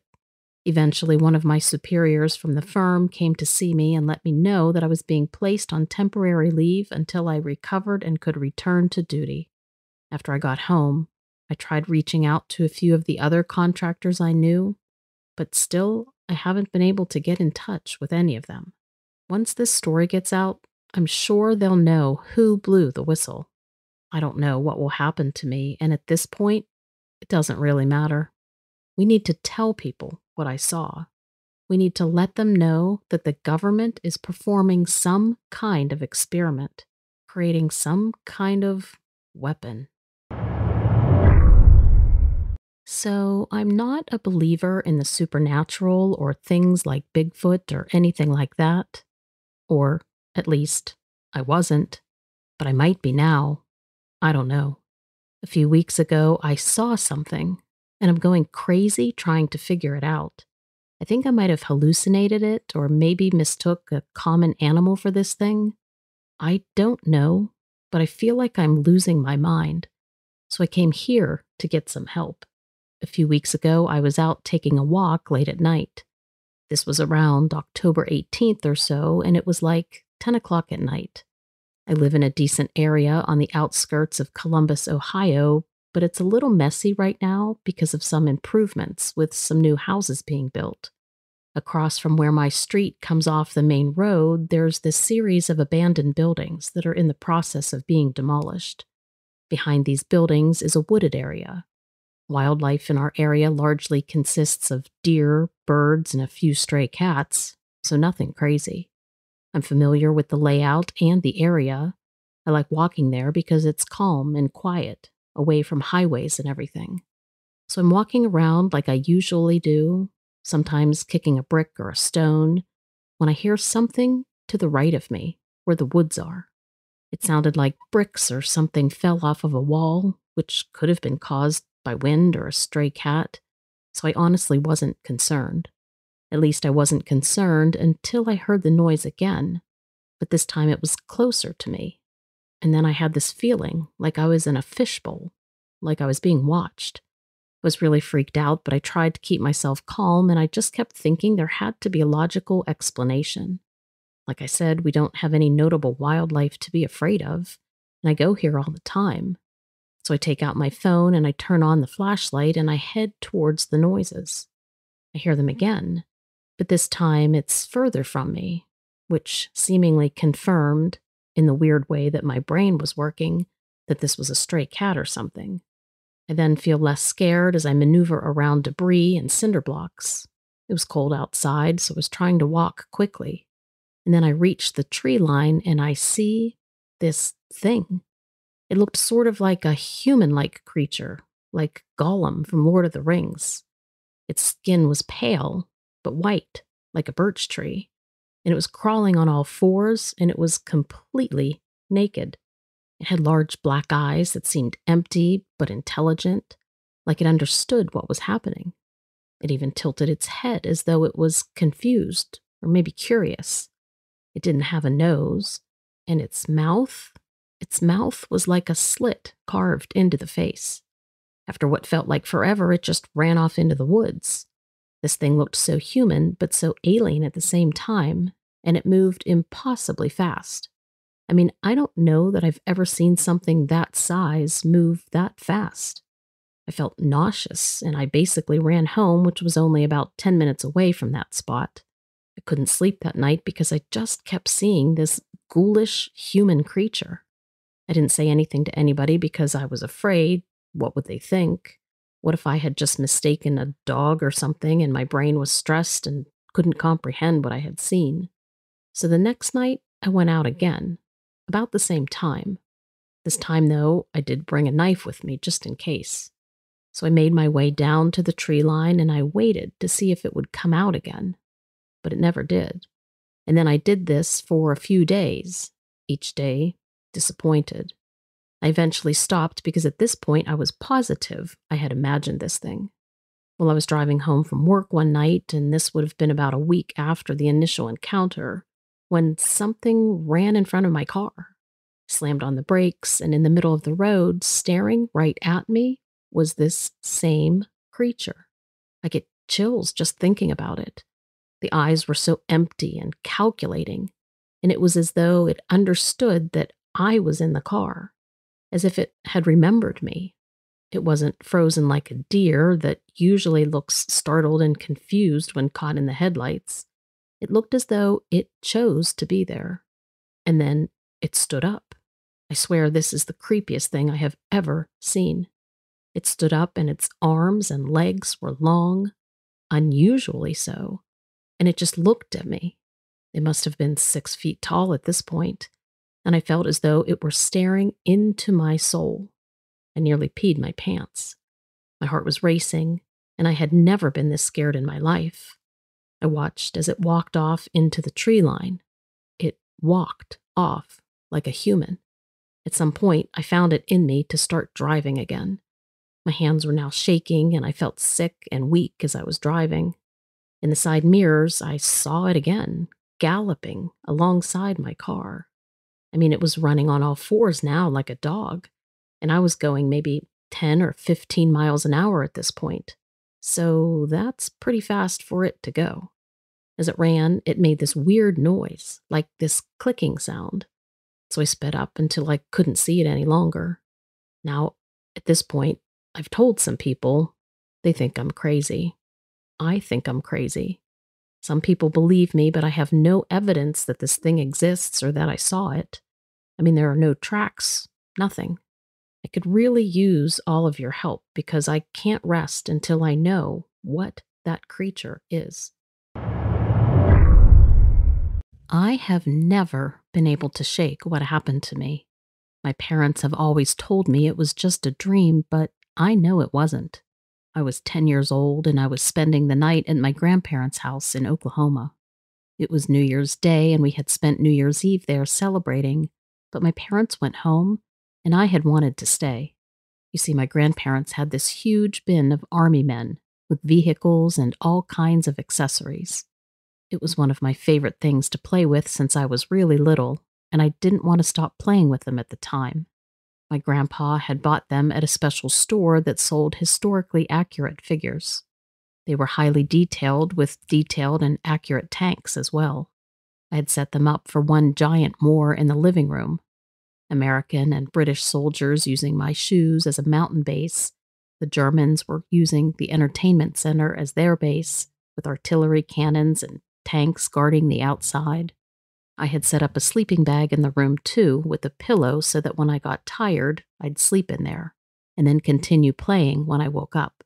At some point, I got tired and laid down on the sleeping bag, admiring the setup that I had made. I dozed off. I know I did, because I had fought it for so long until I basically fell over. I woke suddenly, though, covered in sweat and panicking for some reason. I had no idea why. But I soon realized that the room was covered in this bright light, so bright that I had to shield my eyes with my arm. And there were yellow and red lights as well, flashing, and far less bright than the white light. I could see it through the window on the door out towards the backyard. I ran and hid in the kitchen, poking my head out to continue seeing what was going on. And that's when I saw some sort of figure moving through the light.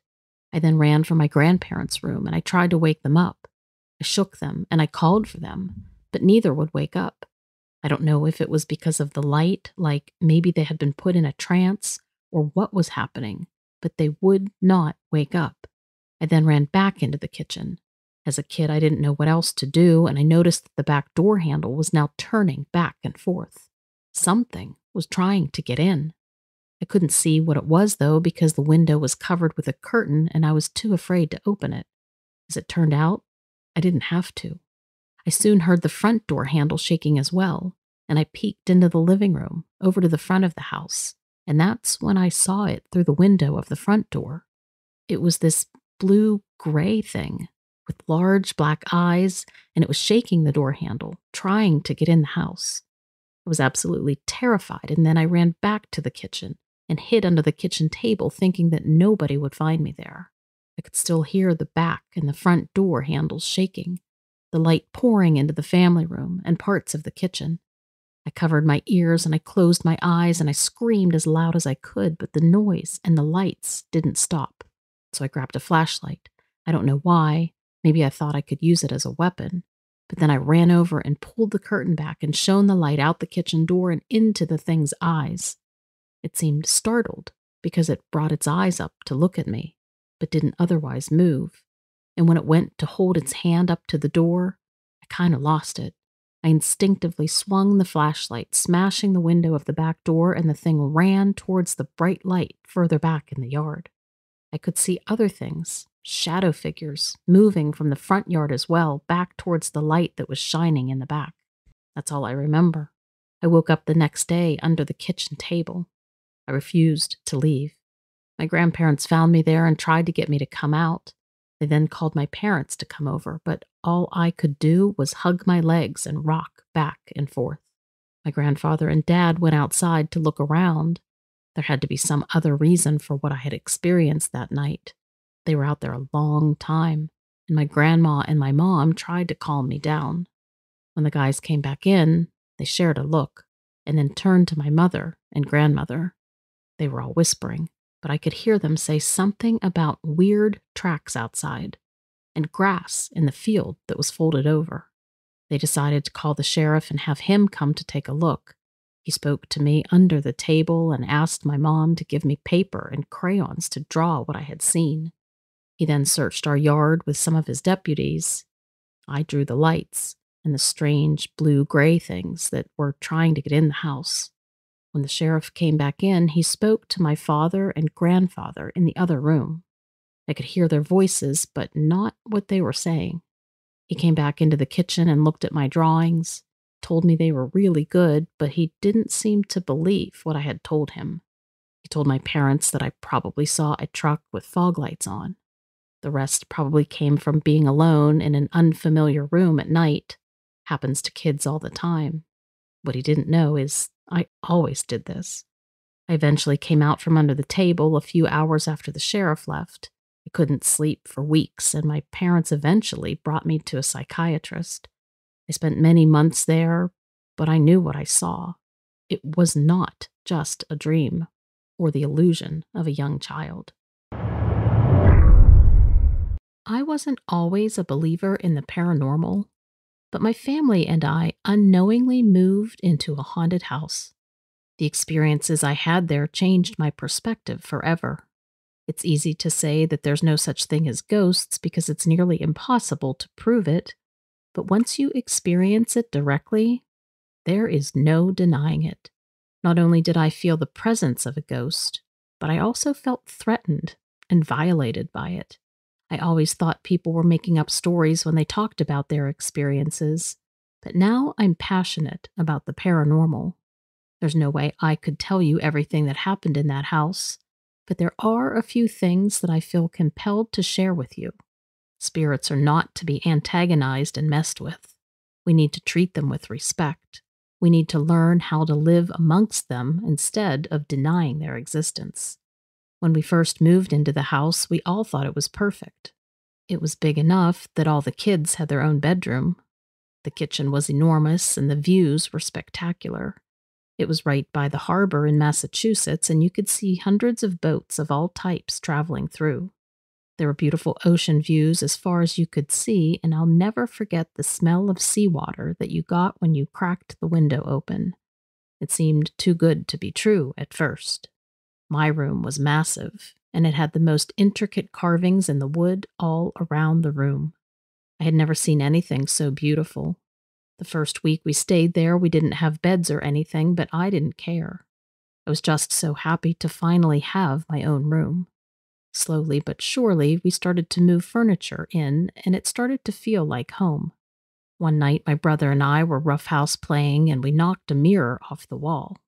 It shattered all over the floor. My mom made us go to our rooms for an hour just to calm us down, but it wasn't long before I could hear my brother running up and down the hallway.